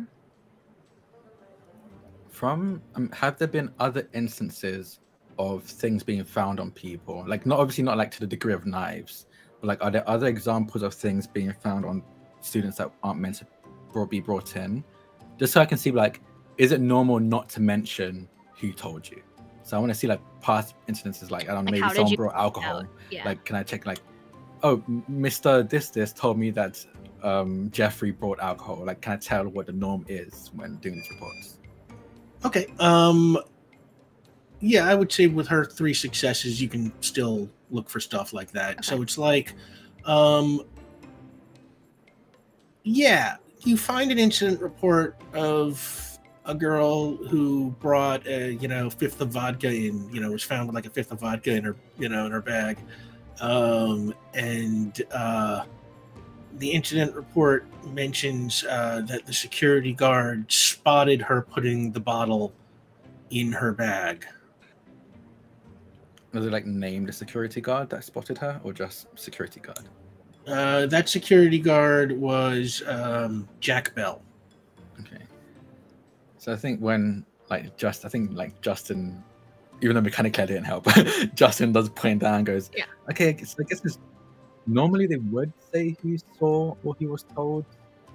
It's kind of weird in this case. Something happened to your audio, or is that just Yeah, me? something. Yeah, they got like you sound underwater all of a sudden. I have no idea. All good now. It's back now. Yeah. Maybe it's just a directional thing. I don't know. Very strange. Maybe I don't have a directional mic, so it Well, shouldn't be all right, a interesting. directional thing. Mine just now. Anyways. Maybe Yeah. reality is warping around. I'll say that again though. It seems like normally you would mention who brought it up or who noticed, and I like point at that alcohol report. Mm-hmm. So it's kind of odd that they don't mention it here. Yeah.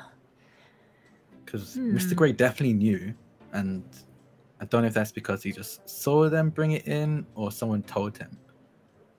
Well, if you saw a kid with a knife, you would confiscate it immediately. That's Yeah, not. that's what I would think. That's not a. I know there's a knife in there. Open up. That's. If he knew he had a knife, someone would have had to tell him. Can I look around this space? Like, what kind of things are in here? Like, are there any personal effects? Like, does anyone have, like, do they have separate desks, or is it just, like, the one security station? Give me a mind roll. Okay.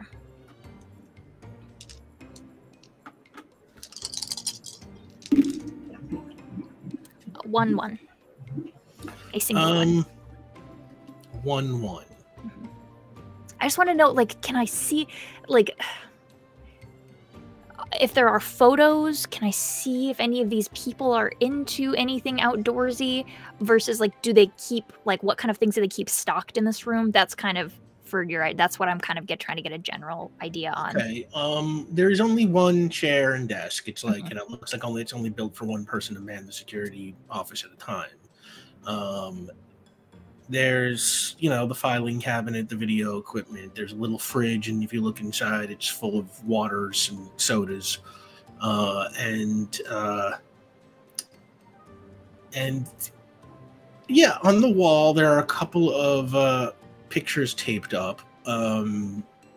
There's a picture of a woman security guard who you think is possibly the Jill Sargent you read about on the duty roster. It's the only woman mentioned, with a picture looks like maybe with her husband and 2 kids, and they're at like what looks like a big community pool or something like that. And then there is another picture of Charlie Gray, and he is standing in front of like a classic car, like an old convertible Ford or something like that. That he looks like he's like looking all proud to be standing next to. And there's a picture of Jack Bell, and he's posing with a little girl who looks like might be like daughter or niece or something like that. She's wearing a happy birthday hat. And then there is a picture of Charlie and Jack together wearing like fishing gear and kind of standing next to a rowboat on a dock. Is there a computer in here? Yes. I want to try to like look them up on Facebook. Like, I just want to like, I don't even need to be logged in or anything. I just want to like look through all their profile pictures to see if like it's a one-off for one of them. Like if one of them, because like people who hunt and fish, like that's all of their, that's all of your profiles. But like if one of them was like, oh yeah, I just like went fishing with my buddy once, like maybe that's not going to be a full rundown. I just wanted to try to skim through if I can see if I can pull that up. Give me a mind roll. Okay. Speed reading? Probably not. Nah. Like the filing cabinet, I gave you that because it's like a large amount of reading, information that you were trying to get through. Okay. This is skimming. Here we go. No, nothing. Facebook's probably blocked on the school computers. Yeah, it's you don't find profiles for any of these people, and let's be honest, it's 2008. Facebook's only been around for a couple of years, and I guess MySpace. Older people are not going to have. That's fair. It'd be very few older people. It'd be college kids at this point on Facebook. I guess way more. Yeah, I remember my friends all having whatever. We didn't have a computer that worked at my house. I was like, what are you guys talking? What's a Facebook? What are you guys talking about? The Facebook. Yeah. Sorry. Exactly. Yeah. So okay. So, well, someone has a connection to hunting or fishing, to outdoorsiness, I guess, but that isn't. Yeah. That isn't solid proof. it's, you know, means to have access to, despite aside from just being an adult, and would have been here and have access to changing these records or of the thing. Okay, so if this is a file, can I like right click info, see like a last last changes made or something? Is that like a recent? Wait, which file? So the security footage. Oh, Like, can I see when this change was made? it just looks like the system. Well, I'll tell you what. Make a mind roll. And while she's doing that, can I think on? So there was what's his name? Charlie Gray, Jill Sargent, and what's the other one's name? Jack Bell. Jack Bell. Do I know any students with those surnames? Ooh. You don't, but you don't know that many students yet. It's been a Yeah. rough ride for you. Yeah. And you're new, you're kind of new in this neighborhood, so it's you know you don't know We're learning. a lot of these kids. Yeah. What'd you get there, Caitlin? Big fat nothing. As far as you can just tell, it looks like the security system stopped working or was shut down for 20 minutes. And, you know, there doesn't seem to be any way, at least as far as you can figure out, to guess why or what happened. Yeah. And at that moment, you hear Tegan's voice going, guys, the principals are coming, the principals are coming, the principal's coming. Okay. And then like a second later, Principal Botero like appears behind her. And Tegan looks at you and says, sorry, I got distracted. I was practicing my duck face.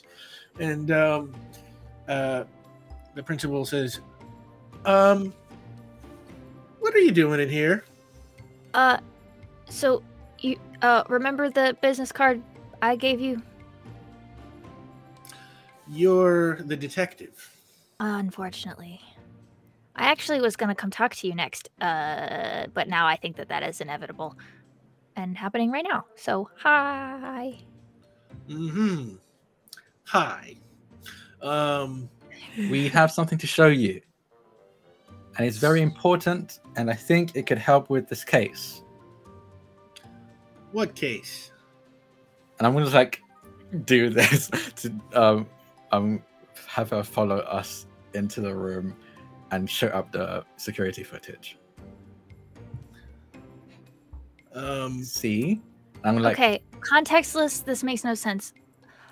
We think Owen Bates might have been framed. And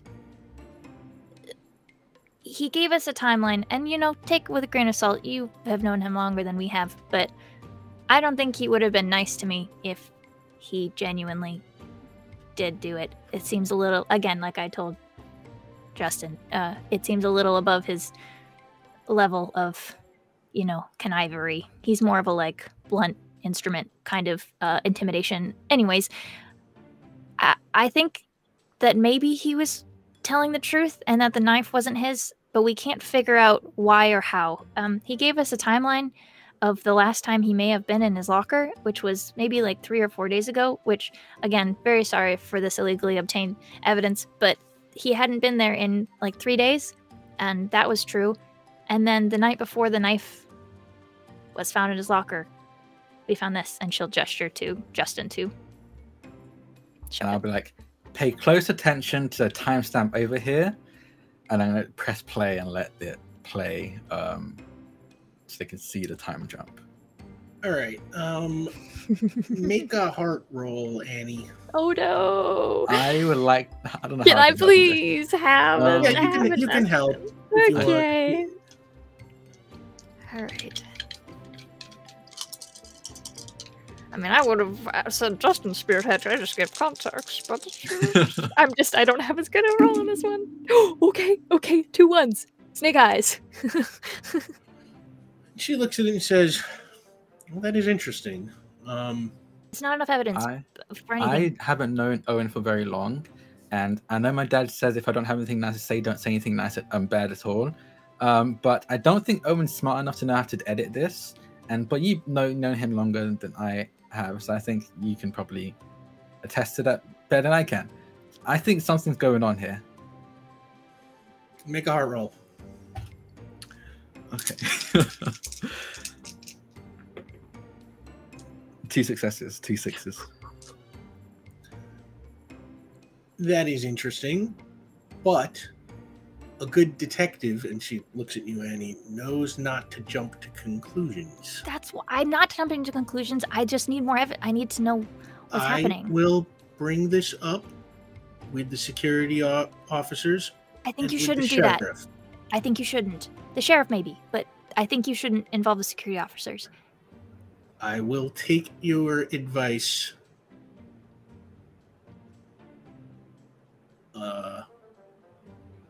under consideration.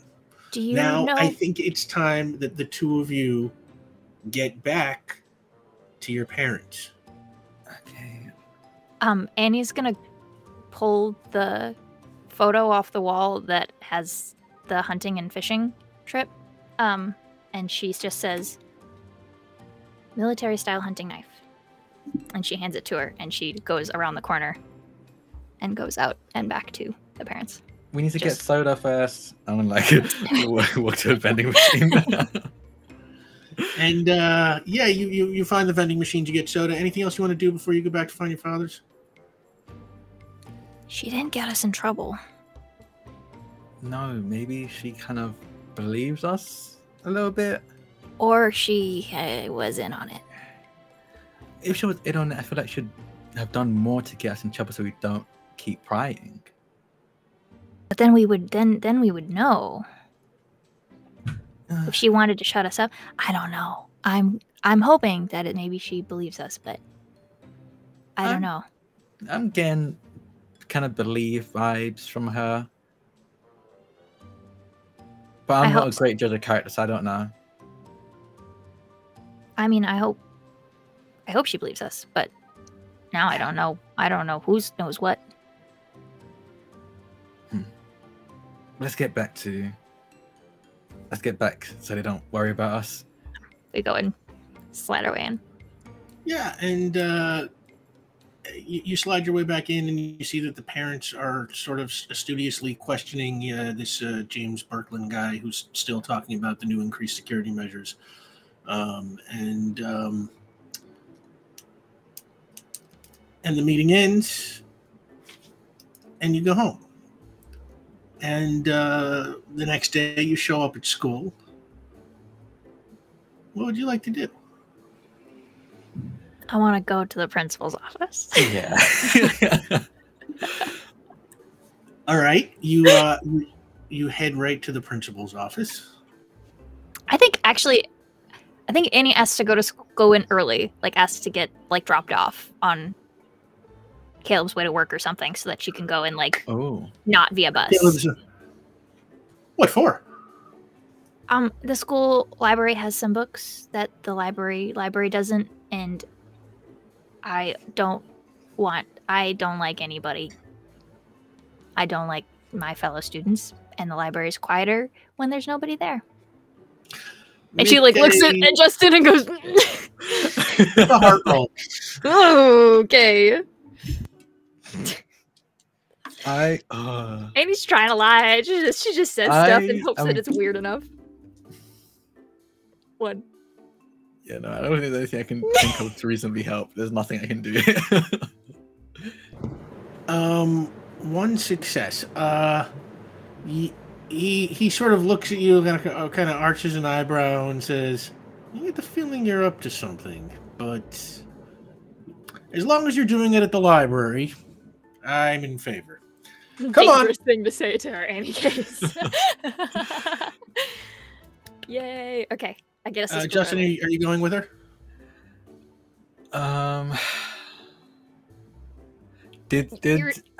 She told you? Yeah, she would have definitely told you this was the plan. In that case, yeah. She definitely. If he hadn't told me, we would have to wake up earlier to do that, and I don't think Justin is a deep sleeper, so he would probably have to like be prepared beforehand to have to wake up early. It's not like an hour earlier. She just wants to get there like a little bit before the buses start getting there.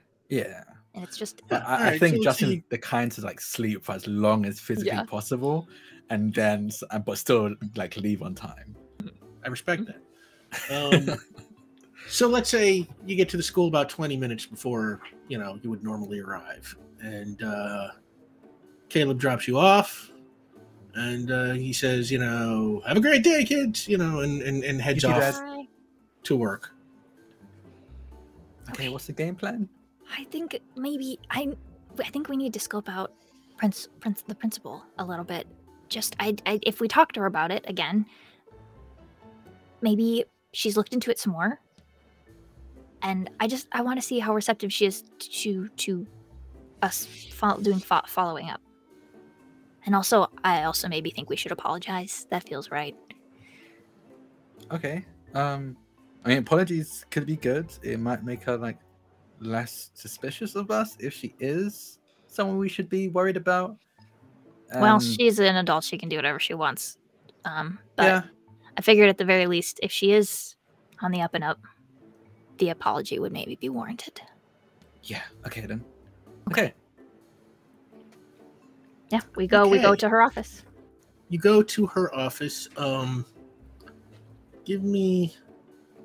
Well, okay. You look in through the window. This is the one that had the glass window. You do not see anybody in there. Want to do a little knock? You do a little knock. There's no answer. I want to go to the front office then, maybe. Sorry? Oh, I said I want to go maybe to the front office then. See if The like the front office, like the front office ladies have seen like the receptionist desk. Oh, yeah, it's empty right now. Well, then maybe we'll just camp out outside her office. I'm gonna try the doorknob. Oh, we don't just go into her office. That's not, The doorknob turns. No. I like turn and look to Annie like. Okay, if we want her on our side for real, and if she is kind of, this would immediately make that not the case. I mean, yeah, but they might have extra information. Okay.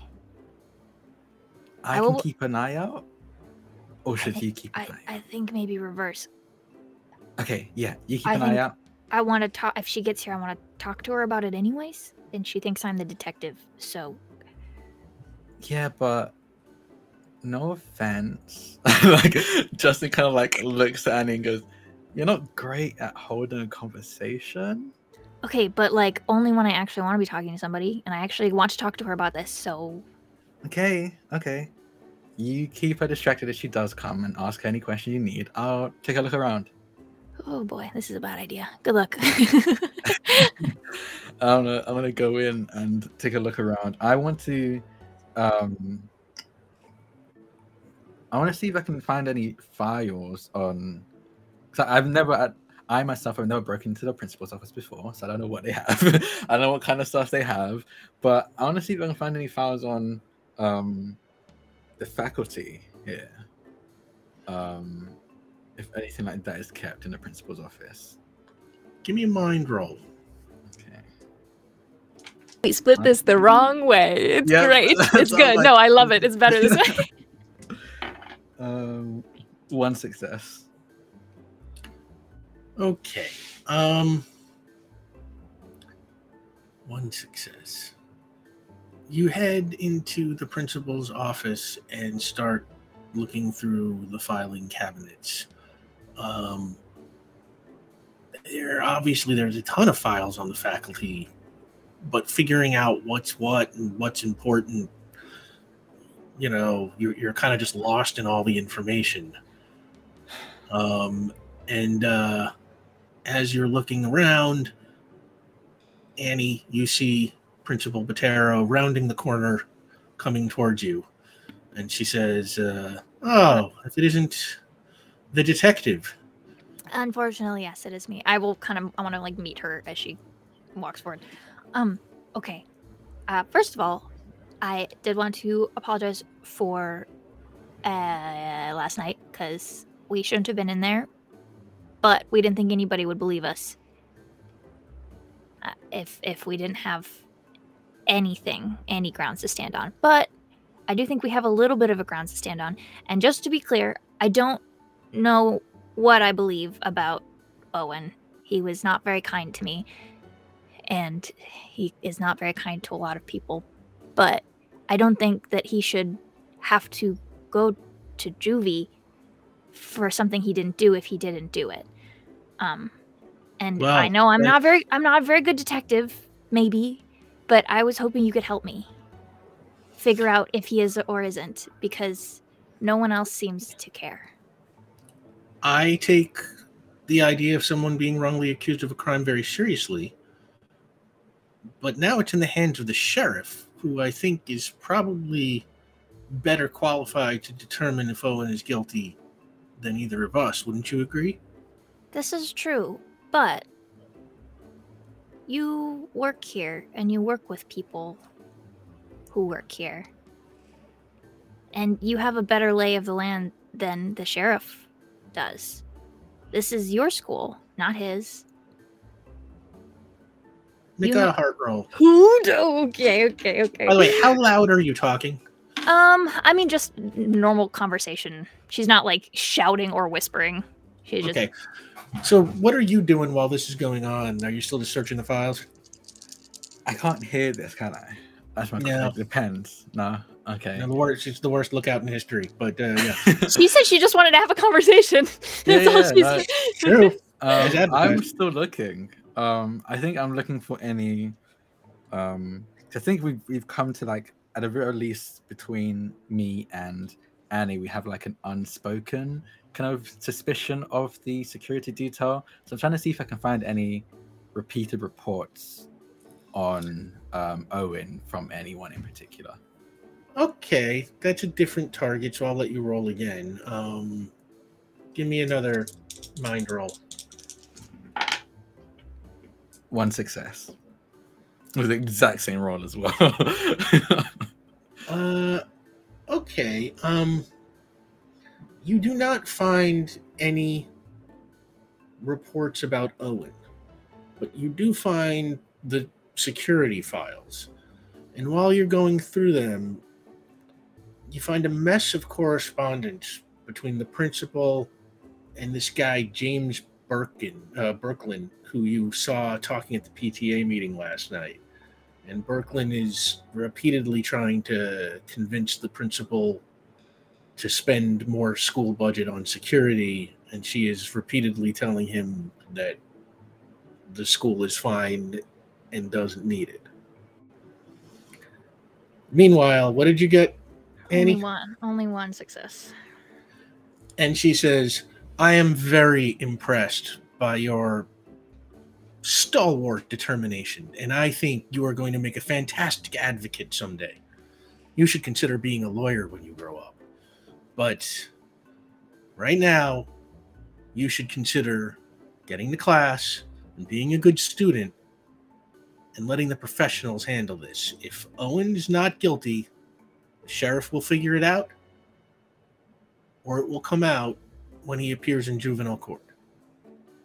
Will it, though? The system is not always perfect, but at the largest scale, we have to have faith in it, or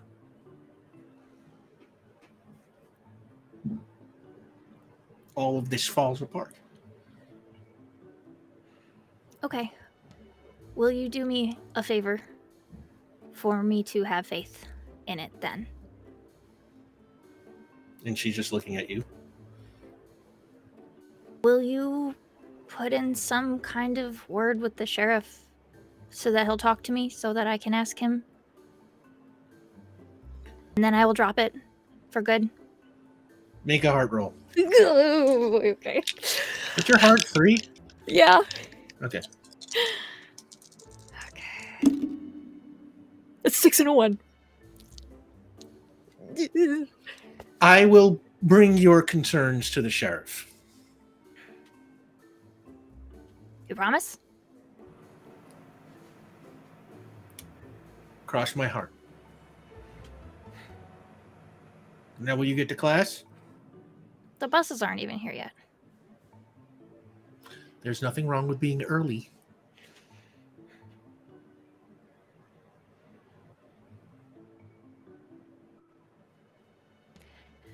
Well,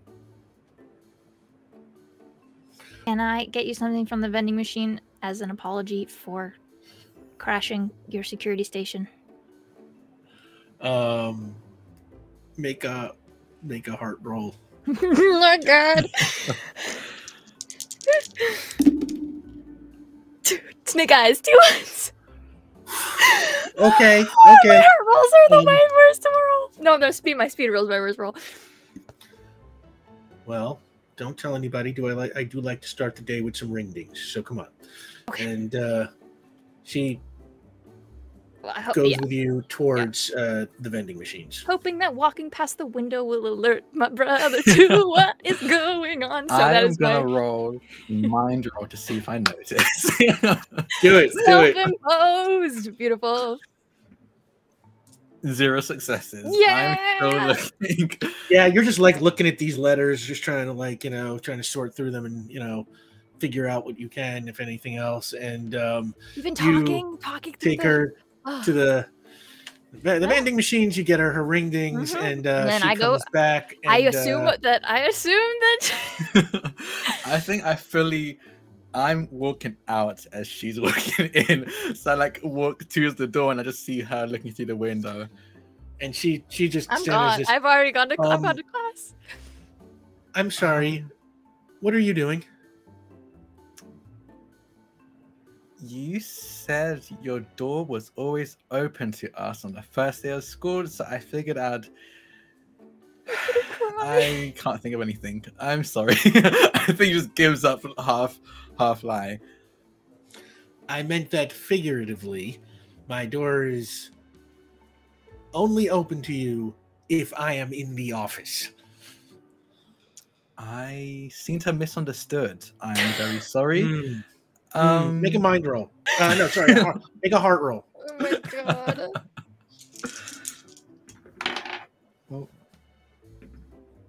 No success. No, my gosh. No, that's the thing. You're good at that one. You're good at that one. And she kind of says, well, maybe you'll understand better after an afternoon of detention. Oh no. And she gives you a detention slip, and you go to class for the day, and then you have to spend an extra hour in detention at the end of the day. God. And when you finally get out, you find your sister waiting for you outside the school. I thought you were keeping an eye out. You didn't give me like any signal. I just said I was gonna talk to her. How that's supposed to know she's gonna be coming back then? I don't know. We didn't make a plan. Gosh, even Tegan was a better lookout. Untrue. She gave us like a second to figure out what was going on. I was given none. I walked past the door with her, like, whole trying to be like, hey, we're going through. And then I thought you left. I thought you left. So I went to class. This would have never have happened if I wasn't reading. Just another reason why reading sucks. I'm gonna kick your butt one day. You could try. Oh, Hold on. but and I will relay as we'll go like heading back home.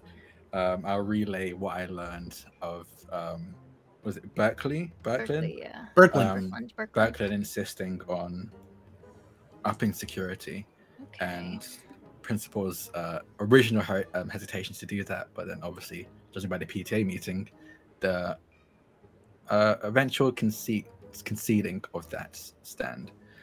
Do we currently? He seemed really pushing for upping security. Honestly, seems kind of suspicious, but I don't really know much more than that. So our current security are through Brooklyn, like the current school security. He wants to up it. Okay. So the security guards would have been hired by him, not by the school. Essentially, the security, the school contracts his company to provide security, so he sends over security guards and and security cameras and so whatever their budget affords. So that's interesting then. I mean, it definitely is a motive, and It is. Owen's the perfect person to put the blame on. He's already kind of a bit of a troublemaker. So it's not about Owen. No. It's about the contract with Berkland. It seems like it. And if they're a security facility, they would, I mean, have all kinds of reasons to have access, despite being, you know, old enough to buy it, to have access to implements and weaponry and knives and stuff. Yeah. I honestly think it makes sense that maybe it is security, but I don't know where to go from here for really any proof. I mean, you could probably talk to the sheriff if you want to do that. I tried to pitch to the principal to tell him that he should talk to me, but she said that she would forward my concerns. So it might be kind of hard. Maybe we should forward the concerns to him ourselves. I feel like that's the only thing that I've got. Otherwise, figuring out where in town sells military-style hunting knives. Yeah, it'll be kind of hard. Yeah. Make a pit stop at the sheriff's before we go home? I don't see why not. Okay. See what happens. We're gonna bike down to this sheriff's department. Okay.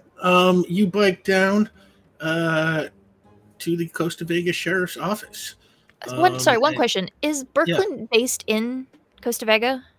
Yes. It is. Brooklyn Security, Brooklyn would be in their headquarters. If you look it up online, you find their headquarters is in the south part of Costa Vega, which is the business district, essentially. Okay. Skyscrapers, tall buildings, that kind of stuff. You know, that's where all the corporate stuff is in this town. Okay. What do we say to the sheriff? Let's make a plan this time, because that's a good both idea. times. This is, third time's a charm. Sheriff's office is busy. There are a whole bunch of deputies running around, doing stuff. You walk in, or you're standing in front of the building, or what? Yeah. I think we're maybe just standing in front, talking. Okay. I think maybe less breaking and entering this time. Let's break in and entering. I do think we should bring up the edited security footage. Okay, how do we not get in trouble for that? That's a good question. Maybe we suggest they look at it? Maybe we tell them to look at it? I think it might be hard to do that. We are kind of just like kids being like, hey, this is how you should do your job. I don't know how to suggest this to someone with... I mean, the principal already barely believes us. Yeah. What if I'm going to activate my bonds, I leap before I look, and I speak before I think. And I just say, what if? And I just walk in. Yeah. Fair enough. And she follows. You can't earn another bond point for it, but this was me being true to your character, and you run on in. And deputy who's standing behind the desk right at the entrance is sort of like, yeah, what's up, kids? Hi, I'm Kyle Sunson, and this is my friend here, Ellis Dawkinson. We're here with, we were sent here by the principal of our school. Jack just immediately forgot the name. What's the name of our school again? Toledo Creek High. Pardon, say that again? Toledo Creek Junior High School. Toledo Creek Junior High School. P-L-I-D-O. Okay, we're with Toledo Creek Junior High School. The principal sent us over to let you know that they found something odd with the security footage, and they thought it would be important for the case with Owen Bates, I think. Bates. Yeah. You have information about a case. I don't really have much information myself. I was just sent by the principal to let you all know. I think there's something wrong with the phones or something. I'm not really entirely sure. We were passing by anyway, so. Sure. And he says, well, what's your information? She just said something about the footage being weird, that there was a section that was skipped. Yeah, right? like a discrepancy in something or another. I don't know. Like they were trying to look at what maybe happened, and something was weird, so they wanted to get a detective. I'm not even sure who's in charge of the case. The sheriff maybe was for a little while. The sheriff probably, to come see if he could take anything from that. Okay, well, I'll make a note of it, and I'll pass it to the sheriff. Thanks, kids. Thank you. Thank you. Have a good just one. if possible, definitely get to them as soon as possible, because a friend of ours is kind of in trouble, and I really don't want them to have to go through all of this. If this is going to help them, or I don't know. You know, and I think Justin's going to have a very weird level of introspection. It's been like, I read and watched a lot of things about kids ended up going to juvie and the kind of pipeline that has to do with the prison system. And as awful as Owen Bates, and I had to look at Annie Bates, right? Bates is to quite a few people, and if this can help in any way, I think it would be really important. It could change a kid's entire life. Make a heart roll.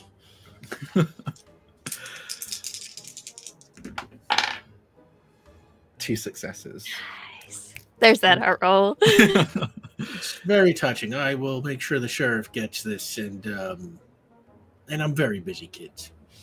Yeah. Okay. Of course. Okay. We go back outside. Okay. I don't know. I thought that would work. I hope it did. They seemed kind of like dismissive of it. Yeah. Okay. So either we break into a hunting and fishing store establishment and look at their security footage, because I doubt they would give us any information, or Berkland? I don't know. Maybe we talk to the guards who were on duty? Maybe. That feels like a bad idea. Yeah, they kind of feel involved. Yeah, obviously one of them did it. Yeah. Theoretically. Hypothetically. On a hunch. I think the hunting kind of shop might be hard, because I imagine there are a few, and we don't know when the blade was bought. Exactly. So that would be quite a lot of fish to skim through. Berklin, maybe, but I think that'd be probably just as hard, if not harder, to get Harder. into. Yeah. How about... I think Annie wants to use an epiphany point. Okay, yeah. Epiphany points, which I guess the audience will probably know what they are by now. Or token, or whatever we decide to call them. Yeah, normally you have to earn these, but because we're still working on that mechanic, and you guys are little kids at this point, we're just sort of we've given each of the players 1 epiphany point for free to spend an epiphany point when they feel like they might be in a corner or need a little push in a direction in a mystery. You've seen this moment a million times in detective shows. The detective suddenly realizes, hey, wait a minute, something happened and we saw it, blah, blah, blah. Yeah. So Annie's going to spend her epiphany point, and as you're thinking this over, you're like, I think we're walking our bikes, I think, kind of down. Yeah. Yeah, and you're like, do we talk to Berkland? Do we talk to the security guards? And then it occurs to you. When you were at the library and you were looking up the hunting knives, you had to dig through a whole bunch of books till you could find the name of this knife was military-style hunting knife. And it was That's written exactly in the report. what it was called in the report. Written by Charlie Gray. By Charlie Gray. He knew exactly what the knife was, like the model. Mm-hmm. Yeah, I think she fully just like stops her bike and like it takes you like a few feet to realize. I'm like, I don't really know where Annie. I like turn around. He knew what the knife was called. Charlie Gray. In his report, he knew what the knife was called. It took us 2 hours at the library to figure out what the knife was called. Oh. If I showed a picture of it to my dad, he would not be able to tell me what that knife was called. Oh. So it has to be Charlie's knife. It might have been Charlie's knife. Or, at the very least, he bought it. Okay. So now we just need to find, I guess, more proof that it's Charlie's? I don't know how to do that. I don't know how to get adults to believe us. Yeah.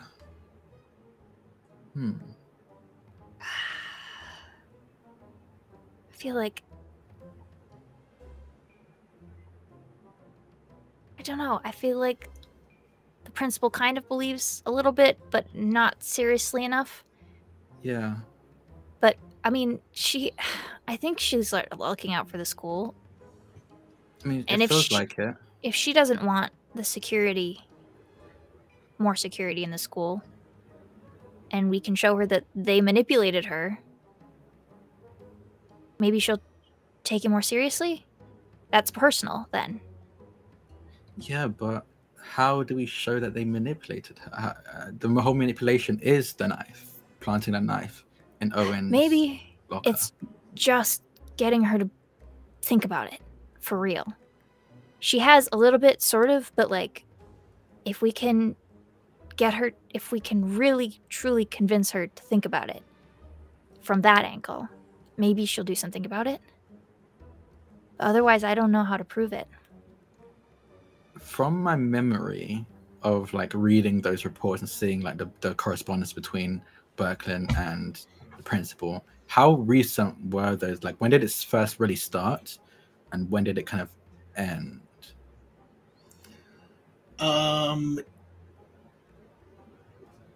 It's been going back, you know, through the entire previous school year. Okay, it's quite a bit. Okay. Looks like he's been working on her for a while. Yeah. You want to spend your epiphany point? I think so. Yeah. This feels like the moment. Yeah. Okay. Like, I think we both stopped in like on the Like, we side have, of the like, road. We know, we Looks just like don't it. know. No, it's okay. This where. is like, I mean, it's weird. We're, you know, this will be the middle of the season, but it's our first game, so we're still learning how to play in this this mold. But especially as kids, like I feel like I'm playing in the constraint of being a preteen, so it's like, or a tween. So it's like I don't. I feel like I have so much less power. I like don't know where to go. Justin, it suddenly occurs to you, the answer is in Bird Dog Billy and Gumshoe Sue in the Case of the Ghost Cat, where they tricked the bad guy into confessing on tape and admitting a key piece of evidence. And that is how the kids got the grown-ups to believe them. Okay. I think like Annie had stopped after their epiphany, and I had to like turn around to look at Annie, confused as why they stopped. And then I kind of like stare at them for a moment, and my eyes widen and goes, we just need to get Charlie to mention doctoring the footage or knowing about the knife on tape, and then that should be enough to at the very least get enough suspicion that the principal will look into it. Okay. So, I mean, maybe we can get him to... I mean, I don't know if he'd confess, but maybe he would... Who would believe you, kind of a thing? Not know we were recording? I think my dad has one. I guess I just need to know what buttons to push to get him to confess. Him, or is Mr. Birkeland still around? James Birkeland, yeah. James Birkeland. I mean, I guess we could just go in all, I know what you did, and see what happens. I mean, yeah. Worst case scenario, we get nothing. Yeah. And we try another guy and see what happens.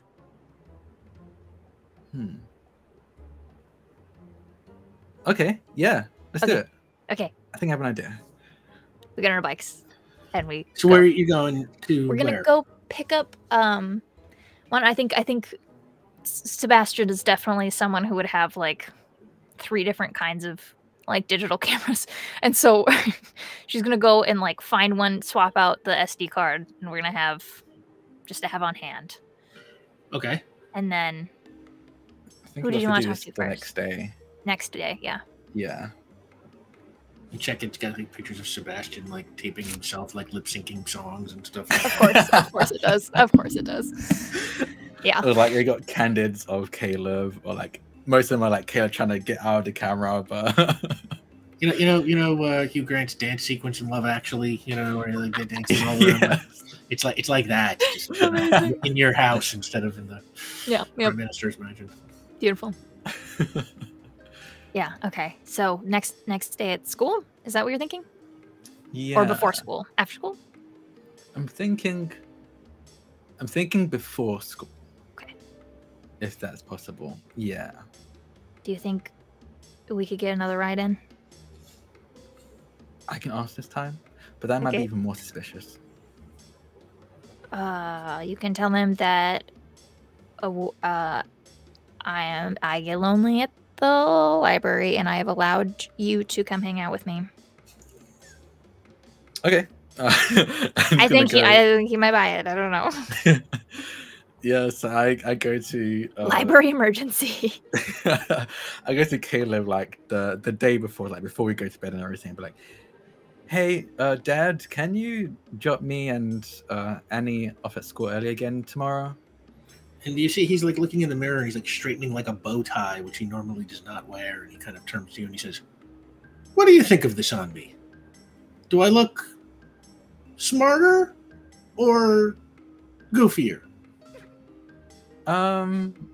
What color is the tie? It's kind of patterned.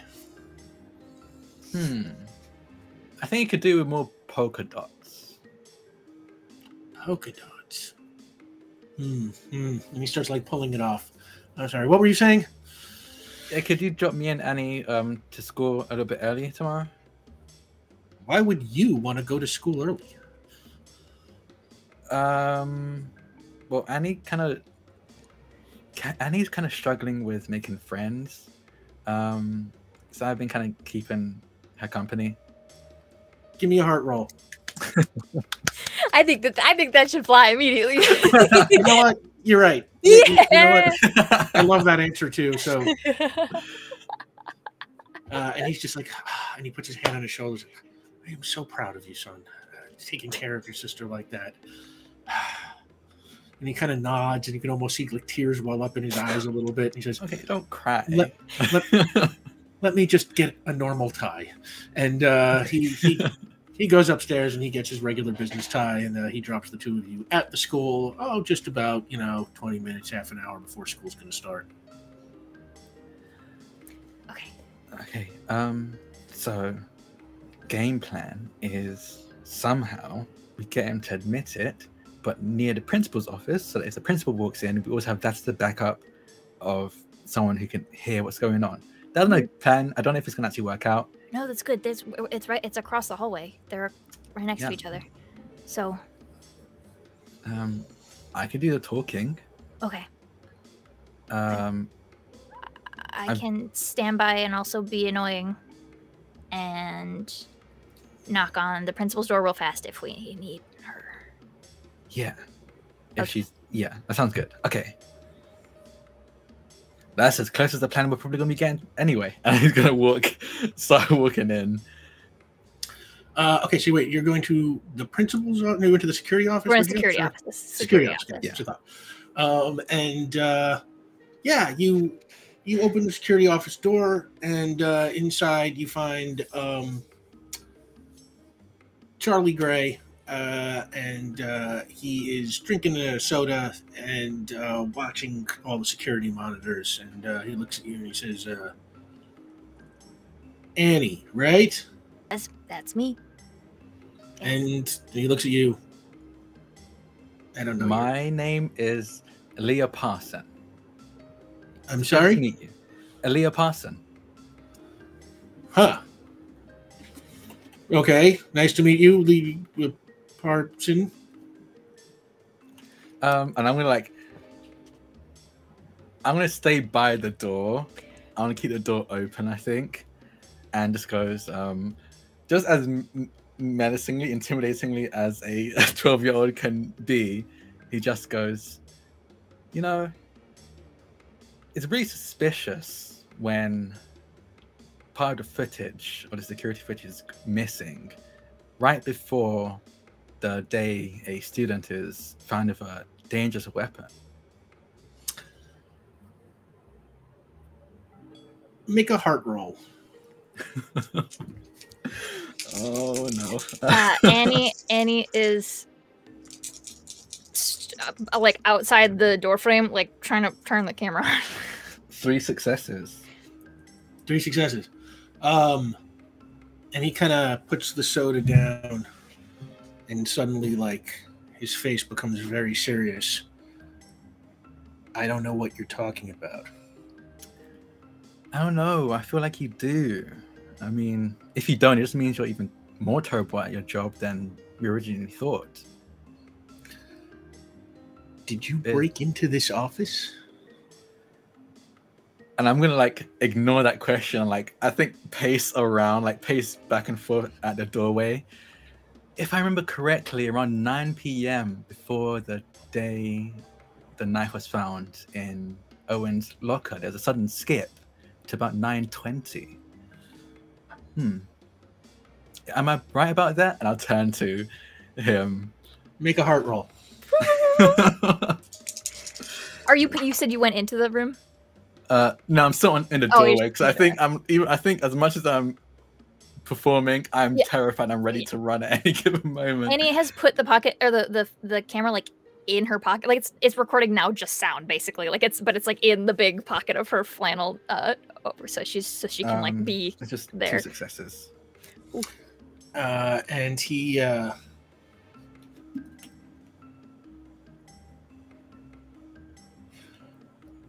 you know, you're on very thin ice here, kid. Annie, I think, in just like hoping to kind of stir it up a little bit, turns to Justin and goes, "Oh, so she didn't tell him." It seems like she didn't tell you. She knew we were in here and she didn't tell you. Yeah. Maybe she suspects you a little more than we thought she did. Make a heart roll. Okay, no, is that on me? I think that's on you. Yeah. No, can Justin help me? Because we're bouncing back. We're going off each other. Can I get an assist? No, I made him roll his Okay. Yeah. Oh no. Okay, come on. 2 1s. Snake eyes. Okay. And he's nobody suspects me of nothing. And even if they did, it wouldn't matter because, well, we all know there's no evidence. I don't know how you kids know, and I don't care. But if you don't drop this and leave it alone, I'll get you expelled just as quickly as I got that Bates kid expelled. And then where are you going to be? Oh my god. I'm gonna turn and go, Mr. Sergeant, you're awful. Great. No, in character, I'm calling him Mr. Sergeant. Okay. I want him to say his name. Mr. Sergeant, you're awful. My name is not Sergeant. Do me a favor, make a mind roll. No, make a heart roll. Heart roll. Okay. Yeah, heart is deception. 2 successes. My name is not Sergeant. It's Gray. Charlie Gray. And he points to like his name tag. Remember that name because it's going to be the name of the man who ruins your life. I'm sorry, reading isn't my strong suit. Not surprised. None of the kids in this school are all that slick. Frankly, the two of you are going to turn around and you're going to march out of here right now. Okay. Do me a favor, Annie. Who's working the camera? Annie's working the camera? Yeah, she had it on and in her pocket. Okay, make a speed roll, because that is stealth. And I just want to... This is not gonna be great, friends. Yeah. Yeah, she just put, like, when she was behind the door, she put it in her pocket, recording, and then came in and was talking, but we'll see. Otherwise, I did have an idea, but I do think it's a little bit wild. That's a 1. I got a 1. I rolled 2 dice. So you turn around and start walking out, and you hear him just like, "Don't try telling anybody because no one's going to believe you." And he sticks his head out the door and he sees you putting the camera like Away. back into the pocket. And he's like, "Hey!" And like he kind of leaps out of his seat and runs after you. I'm going to, if I can, grab the camera from Annie and run. I'm gonna say intercom. Run. Intercom. Do I know what that means? Intercom? Oh, sorry. It's the overhead speakers. Like if you go to the front office where like it clicks and you can like play sound. Yeah. Intercom. And she's gonna I'm gonna run to where I know the intercom's. Give me a speed roll. It'd be in the front office probably. Front office, yeah. Speed roll, and I'm gonna use running, my skill of running. Yes, you are a track star, so I get 2 aspiring track star. Right? Yeah.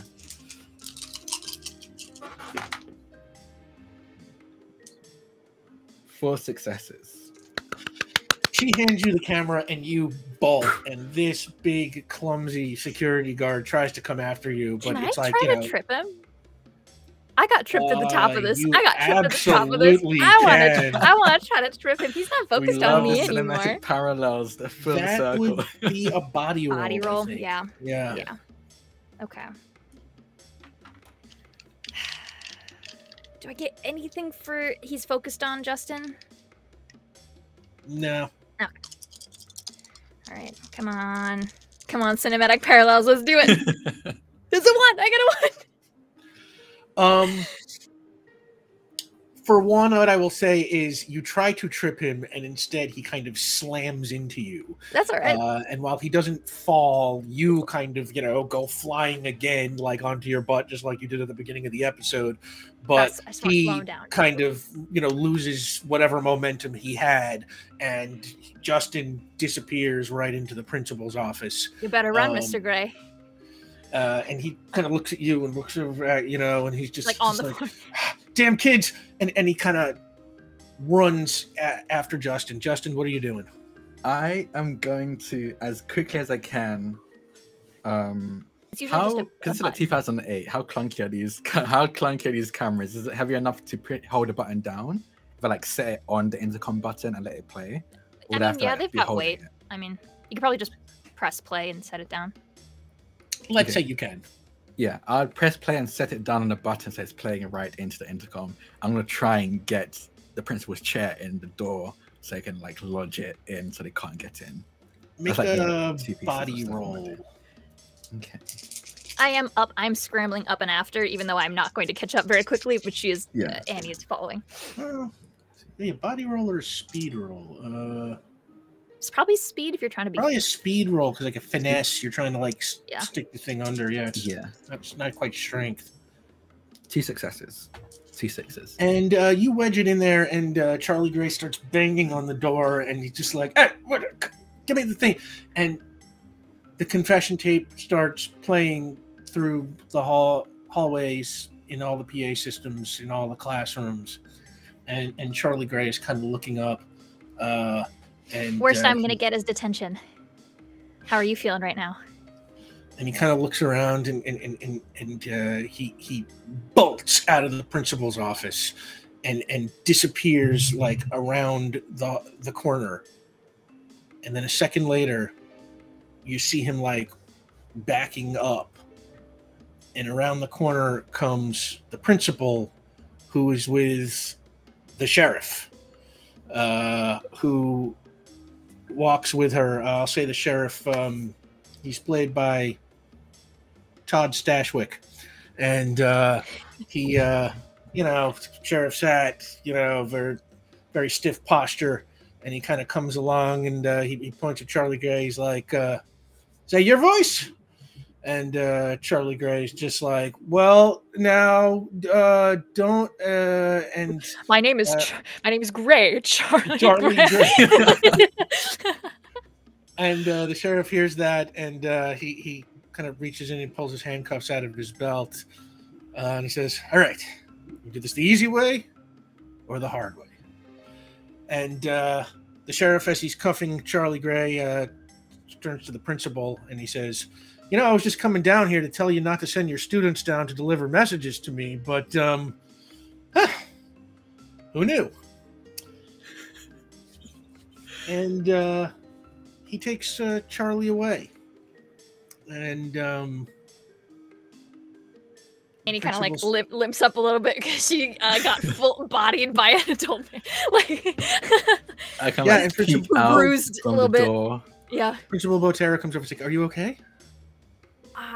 Yes. I will accept detention with pride. She says, "You stood up for someone who was wrongly accused.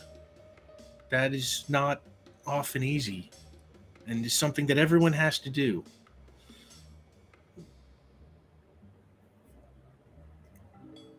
Even when other people tell them it's not the right thing.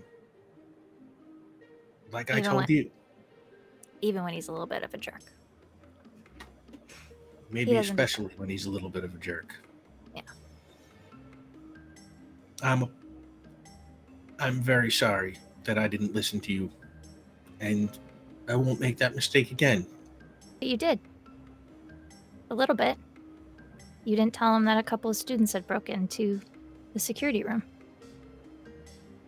Well, you believed me a little bit. I didn't want to see you get in trouble. After all, it'll hurt your career as a detective, and I think you've got a gift for this, and your brother. I think I'm coming up at this point. I don't think I could have done it without him. She sees him. you coming up. Well, detention is canceled. So thank don't goodness. worry about it. And this school owes you a debt. And as we close this one down, let's say, the principal explains what happened to your parents, and both Caleb and Sebastian are incredibly impressed, and Caleb is both impressed and terrified, furious that you put yourself in this kind of danger. Sebastian's just like, wow, just like the movies. Yeah, it gives you like one of these speeches where like he's both trying to tell you that you did the right thing and the wrong thing at the same time. Just like culminates in the "I'm just glad you're okay" kind of talk. Yes, yeah. Picture you being chased by this giant security guard, and it's just like it's a borderline heart attack territory for him. And that night, the story is covered on KTCV TV, and the local news station. And a reporter appears. She's played by Deborah Ann Wall, and she standing outside the school. "Thank you, Bob. I am here outside Polito Creek Junior High School, where school security guard and a prominent local businessman, James Berkland, are facing allegations of planting a weapon in a student's locker in an attempt to convince the school to spend more money on security. So far, it's unclear how the crime came to light, but the sheriff's office has been made aware, and both Berkland and the security guard are officially being questioned. More on this story as it develops. This is Katie Lee McGee for KTCV TV." And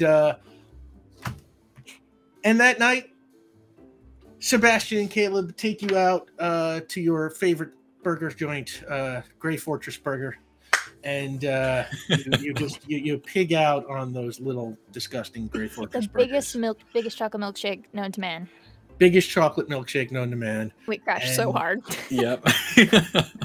And on the image of you all enjoying your burgers, I think we're going to call this case closed. And I think that was pretty good. Oh my God. Goodness, I love it so really much. good. Thanks for tuning in, everybody. I know this is not the first episode for you all, but it is for us, and I'm so happy. Oh, I love them. God, I was really worried about how this was going to work going in, and no, it's good. It was so good. We might have a series here. So, we might. On that, why don't we, I guess do our sign offs. It's hard to know when this is going to air or what we'll be doing. General stuff. Draconics. Yeah. Hi, I'm Draco Draconics, and I played Justin Case today. You can find me on Twitter at Draconics. That's DRAKONIQUES. Honestly, Rick is right. I have no idea when this is airing, so I don't know what I'm going to be doing. Just keep an eye out. I'll be doing something. There are things in the works, my time, which may be out your time. So just he's always follow me doing on Twitter. 12 things. So Yeah, there's something happening. Check out Twitter. Yeah. Caitlin Bruder. Hi, I'm Caitlin Bruder, and I have been Any Case. And you can find me on Twitter at KKAMABR. I'm not just their stuff. Their stuff. I'm in games all the time. You can find them online. I can pitch Thin Places Radio, which is the show I edit and produce there. It's a tiny cast, 10-minute or less episodes, sort of a radio show from nowhere, paranormal and strange and very heartfelt and grounded at the same time. So it's on all major podcasting platforms, and I would love it if you checked it out. It's a very, very special little show, and the writer and host is a very dear friend of mine, and she kills it every time. So it's that's absolutely incredible. It's incredible. Check it out. And I'm your GM. I'm Rick Budd, and I will be back here next week with these fine people for the next case. Man, I don't have like a sign off for this one yet. Okay, I'll have to figure that out. But he's closed. I used that before. Foolish of you. Yeah, I should have. Okay, maybe we'll move that to the end. Yeah, we're pitching. We're workshopping. This case is closed. So yeah. Otherwise, for tonight, I'll just say thanks for tuning in. We'll see you next week. That's it. Good night.